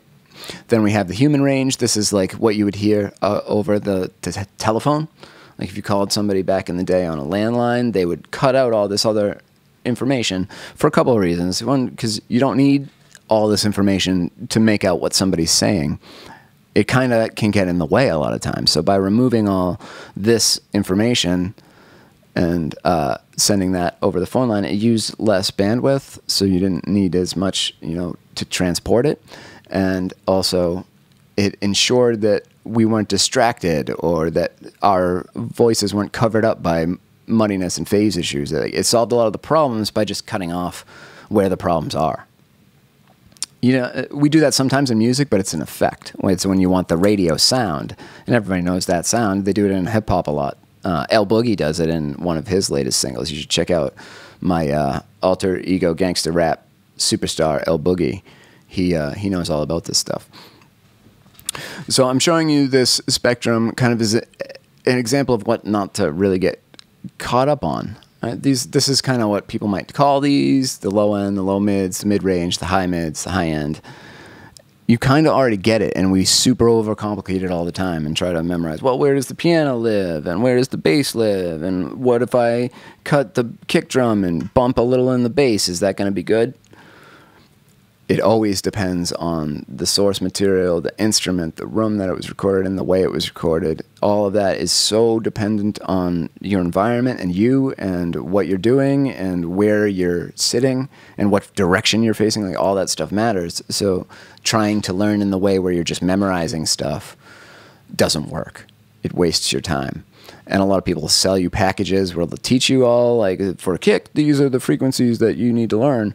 Don't go for it. Just get yourself an EQ. I'm using the FabFilter Pro EQ. It's kind of expensive, so you might not have access to that, and that's okay, because they all work kind of in the same way. Let's just take a little look at the stock one that comes with Studio One. We'll open up PreSonus, and then we have Pro EQ, I think it's called. I never use it, but that's not to say it's not good. I like the FabFilter one. So here we go. We got a pretty similar representation. I'm just going to play this. I think we still have our vocal down, right? I'm just going to double check real quick and make sure that I'm actually showing my screen, because that seems to be a thing with me. All right, we're groovy. And now let's play our sound. So we have a similar representation. Let's open up our other EQ and we'll look at them both together. And then just got to pin them up so we can see them both at the same time. And we're looking at a slightly different representation of the same thing, but it's the same scale. And this is 50 here, and this is 50 here. And this doesn't even show us 20 and below, right? Because it's almost irrelevant to us. But it's showing the same pattern. It shows us kind of not the same fidelity. It's not the same resolution. We don't see all the little peaks and valleys. It's cut into smaller increments. But it's the same thing. And you can see that this stock EQ is just cut into 1, 2, 3, 4, 5, 6, 7 sections. And you can see all these little divisions here. And they're just, to break this into pieces, you could come in here and put these little things on here and just drag them like this, and it shows you what it's doing with the slider here. So boost it, cut it, boost it, cut it, move it. Right? So it gives us a set number of points we can use to affect this signal. Same thing though.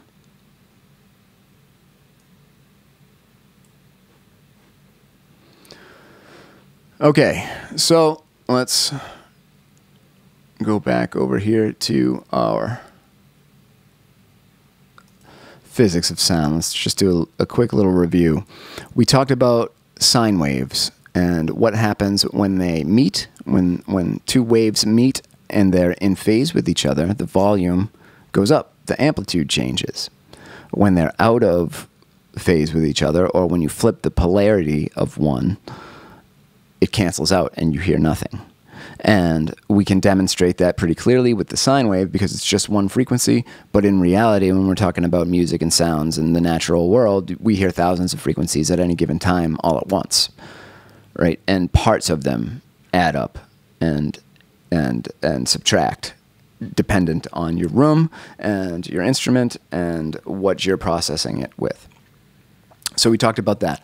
We talked about why square rooms are bad. It's because when the sounds bounce off of the walls and they meet up in the middle, if you're in a square room, just the timing of how that works out is unfortunate, right? They all meet at the same time because you're an equal distance away from all the walls. It makes sense.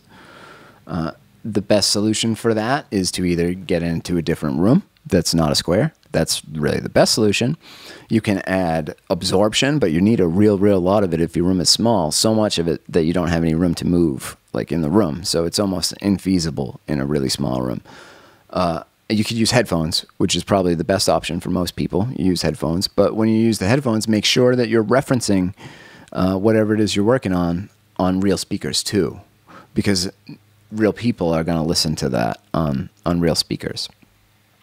And you can have phase issues between the two channels of your speakers as well. Like your left channel and your right channel are playing sounds at the same time, but if those sounds are out of phase, then what's going to happen?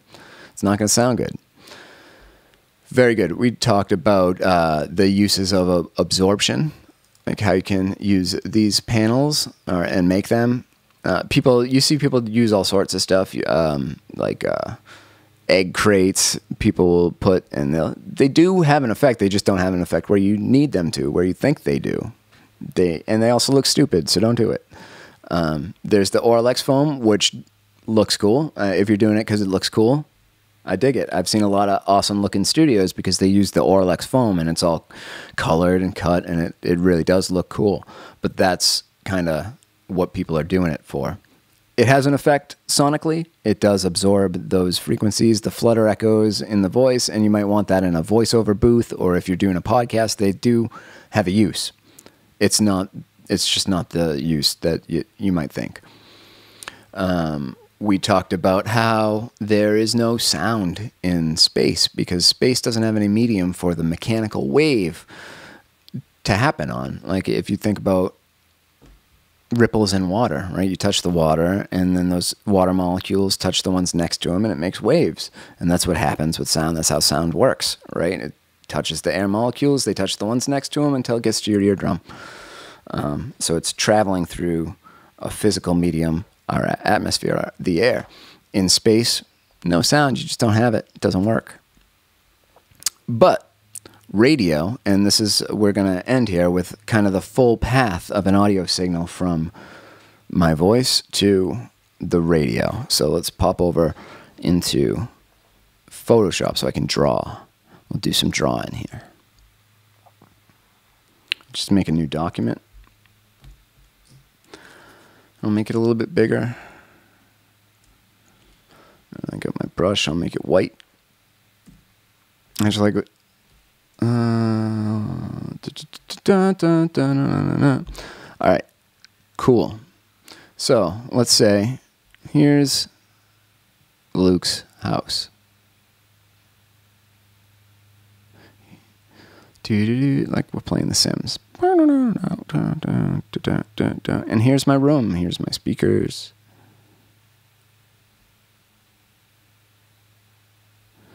Here's my computer. Here's my desk.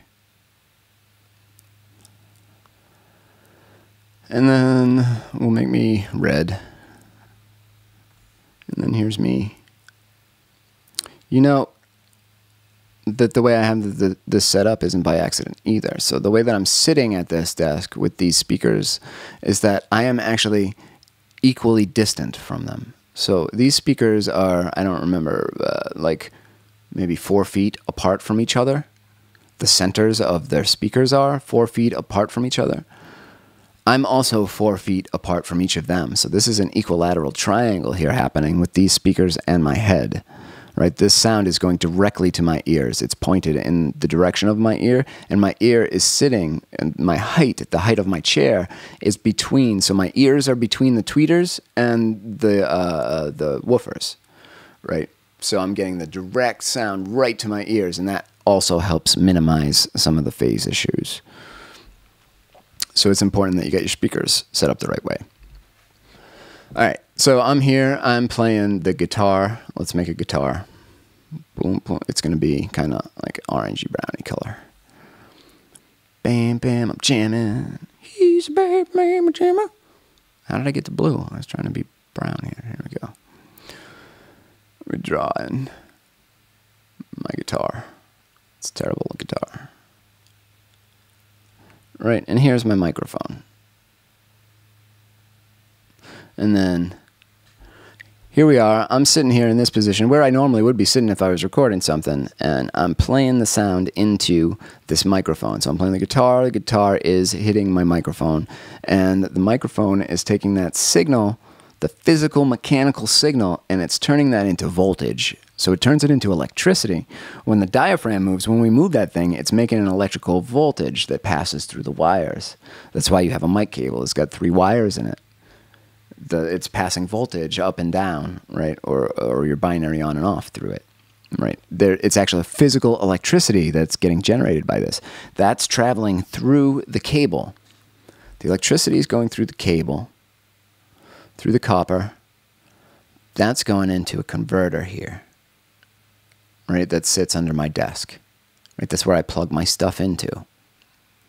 So I plug it into what's called an analog to digital converter, or an audio interface. It has one of those built in. It's one of its primary purposes, right? So it converts that electrical pulse into a digital signal. So it's taking all the peaks or the spikes in voltage, and it's turning them into zeros and ones in my audio workstation. That's very groovy. Now we're processing that, right? I recorded my track. It's on my hard drive. Cool. We got it in our DAW, and I'm putting effects on it. I'm making it sound cool. Perfect. It's done. Now, awesome. We take that signal, right? We've got it all mixed down. It's all one file. It's cool. It's ready to go. And we send that over through electricity, right? Through the internet, probably. We're sending it over to our local radio station. We'll call it W, and then a little W, TF. WWTF, this is our local radio station, right? So we mixed down our sound, it got converted into electricity, the electricity got converted into zeros and ones, the zeros and ones we sent through this cable somehow, through the air, a bunch of different ways, it bounced through all sorts of things on the internet, and it got over to the radio station, and then somebody listened to it, they're like, yeah, this is the hottest jam I have ever heard, we need to play this. So they take that same the file or the CD or whatever you sent them, they put it in their CD player or computer, right? The computer then sends that signal to its converter here, and that takes the digital signal, turns it back into a physical signal, and then that goes out to some kind of other converter here. And now we're turning that signal into an electromagnetic signal, right? And if we remember back from our slides over here on Tom Cruise in Space, those can travel in a different way through vacuums, and they go farther, right, than the audio ones do. So now we've converted this same signal that we made. Now it is an electromagnetic signal, and we're sending that up to the roof of WWTF to a metal pole. Boom. And this is vibrating. The pole itself is vibrating, and the stuff that's on it has other poles on it, and those are vibrating. And those are sending off waves all over the place, and they're bouncing off things. They're radio waves, but they're still bouncing. They're bouncing off the ground. They're bouncing off the water. They're bouncing off the mountains. They're bouncing off the sky. They're bouncing off the ionosphere. Like, they go all over the place, and they bounce everywhere. And this has happened for all of time. It's a natural phenomenon, but we've learned to harness it and use it to do stuff like send music or broadcasts and speech large distances, intergalactically even. So that's cool. So we got our signal now. Now it's a terrestrial radio wave, right? Now we've converted it into a radio wave, and which is also an electromagnetic wave. And this is traveling out into our local area from this antenna. But the thing is, we're in the valley, and WWTF is right now, let's make this a different color. I'll just make this like a light blue. I know my colors are messed up. It's fine. It's just what I had available at the time. Don't judge me. So what WWTF is unfortunately in a valley. All right. And then here's where it flattens out. This is not topographically correct. This is just an example for everybody before the comments explode. This is not what it looks like in Douglas. Whatever. Shut up. So here's WWTF, very, very poorly placed at the bottom of a valley, and it's got a big, tall antenna because it has to overcome bouncing off of these walls. So we get up here, and then cool. But now what's going on is we've got a road over here and our cars. This is it was supposed to be a sedan, but it's more like a monster truck. So imagine this is the bad guy in Roadhouse. Remember that movie Roadhouse with Patrick Swayze, where he was the leader of the underground bouncer circuit? Well, the bad guys in that movie, they drove monster trucks, as most bad guys do. So this is This is the bad guys from that movie Roadhouse, right? And they happen to love our music. They're big fans of us, right? Actually, if I recall correctly, they're not all big fans of us. I think Patrick Swayze actually ripped out the throat of their leader, so I don't think he's listening to us anymore. But the rest of them that Patrick Swayze bounced into line, they love us. So here we go.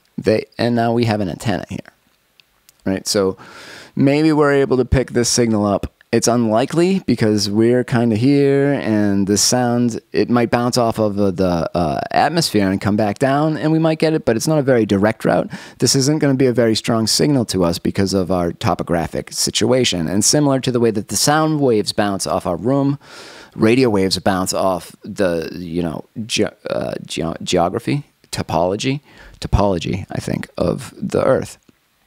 So what we've done to deal with this, or to manage this, is at the top of these, strategically, we have placed over years and years and years towers. So at the top of the valley here, we've got this tower. And here's this signal. So we get it, and then something happens in here, right? We take this signal, and then we have another antenna.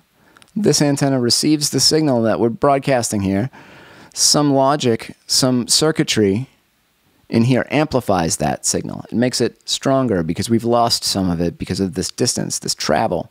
So we get something high on the top of a hill, and then we grab the signal from there, we amplify it, and then we take another antenna, and then we broadcast that out again, which is then picked up here by the antenna in your car. And that's how radio works, or the terrestrial radio that we kind of grew up with. That's one theory, right? There's another popular theory that these things up here, I'm calling them towers. I don't know what other people might call them, but these towers that we have at the top of the hills with all the different antennas, these are actually implemented by foreign interests, and they're used to radiate waves that actually decrease the strength of your immune system, so that China and Russia are able to infiltrate the United States after they take us out with coronavirus. So, I mean, it could be this is just a repeater that's taking a signal from a radio station. It's repeating it so that we can hear it in our cars. It could also be the deep state using radio waves to control our minds, or to physically decrease the strength of our immune system so that they can sow chaos on the American democracy. I don't know which one it is. It's one of those two things, though. So with this is kind of the overview of how sound works and how it relates to us. And in the next the coming workshops, we're going to talk about more kind of in the field type stuff. We're going to record things and see how this relates to music, and how we can get good at learning a DAW and get work done, and have it sound good. Cool. We got about 15 minutes left. I'm going to hang around for a bit, see if we get any questions. If I can answer them, cool. If not, I will see you next week. Thank you for all your time and hanging out with me for these things.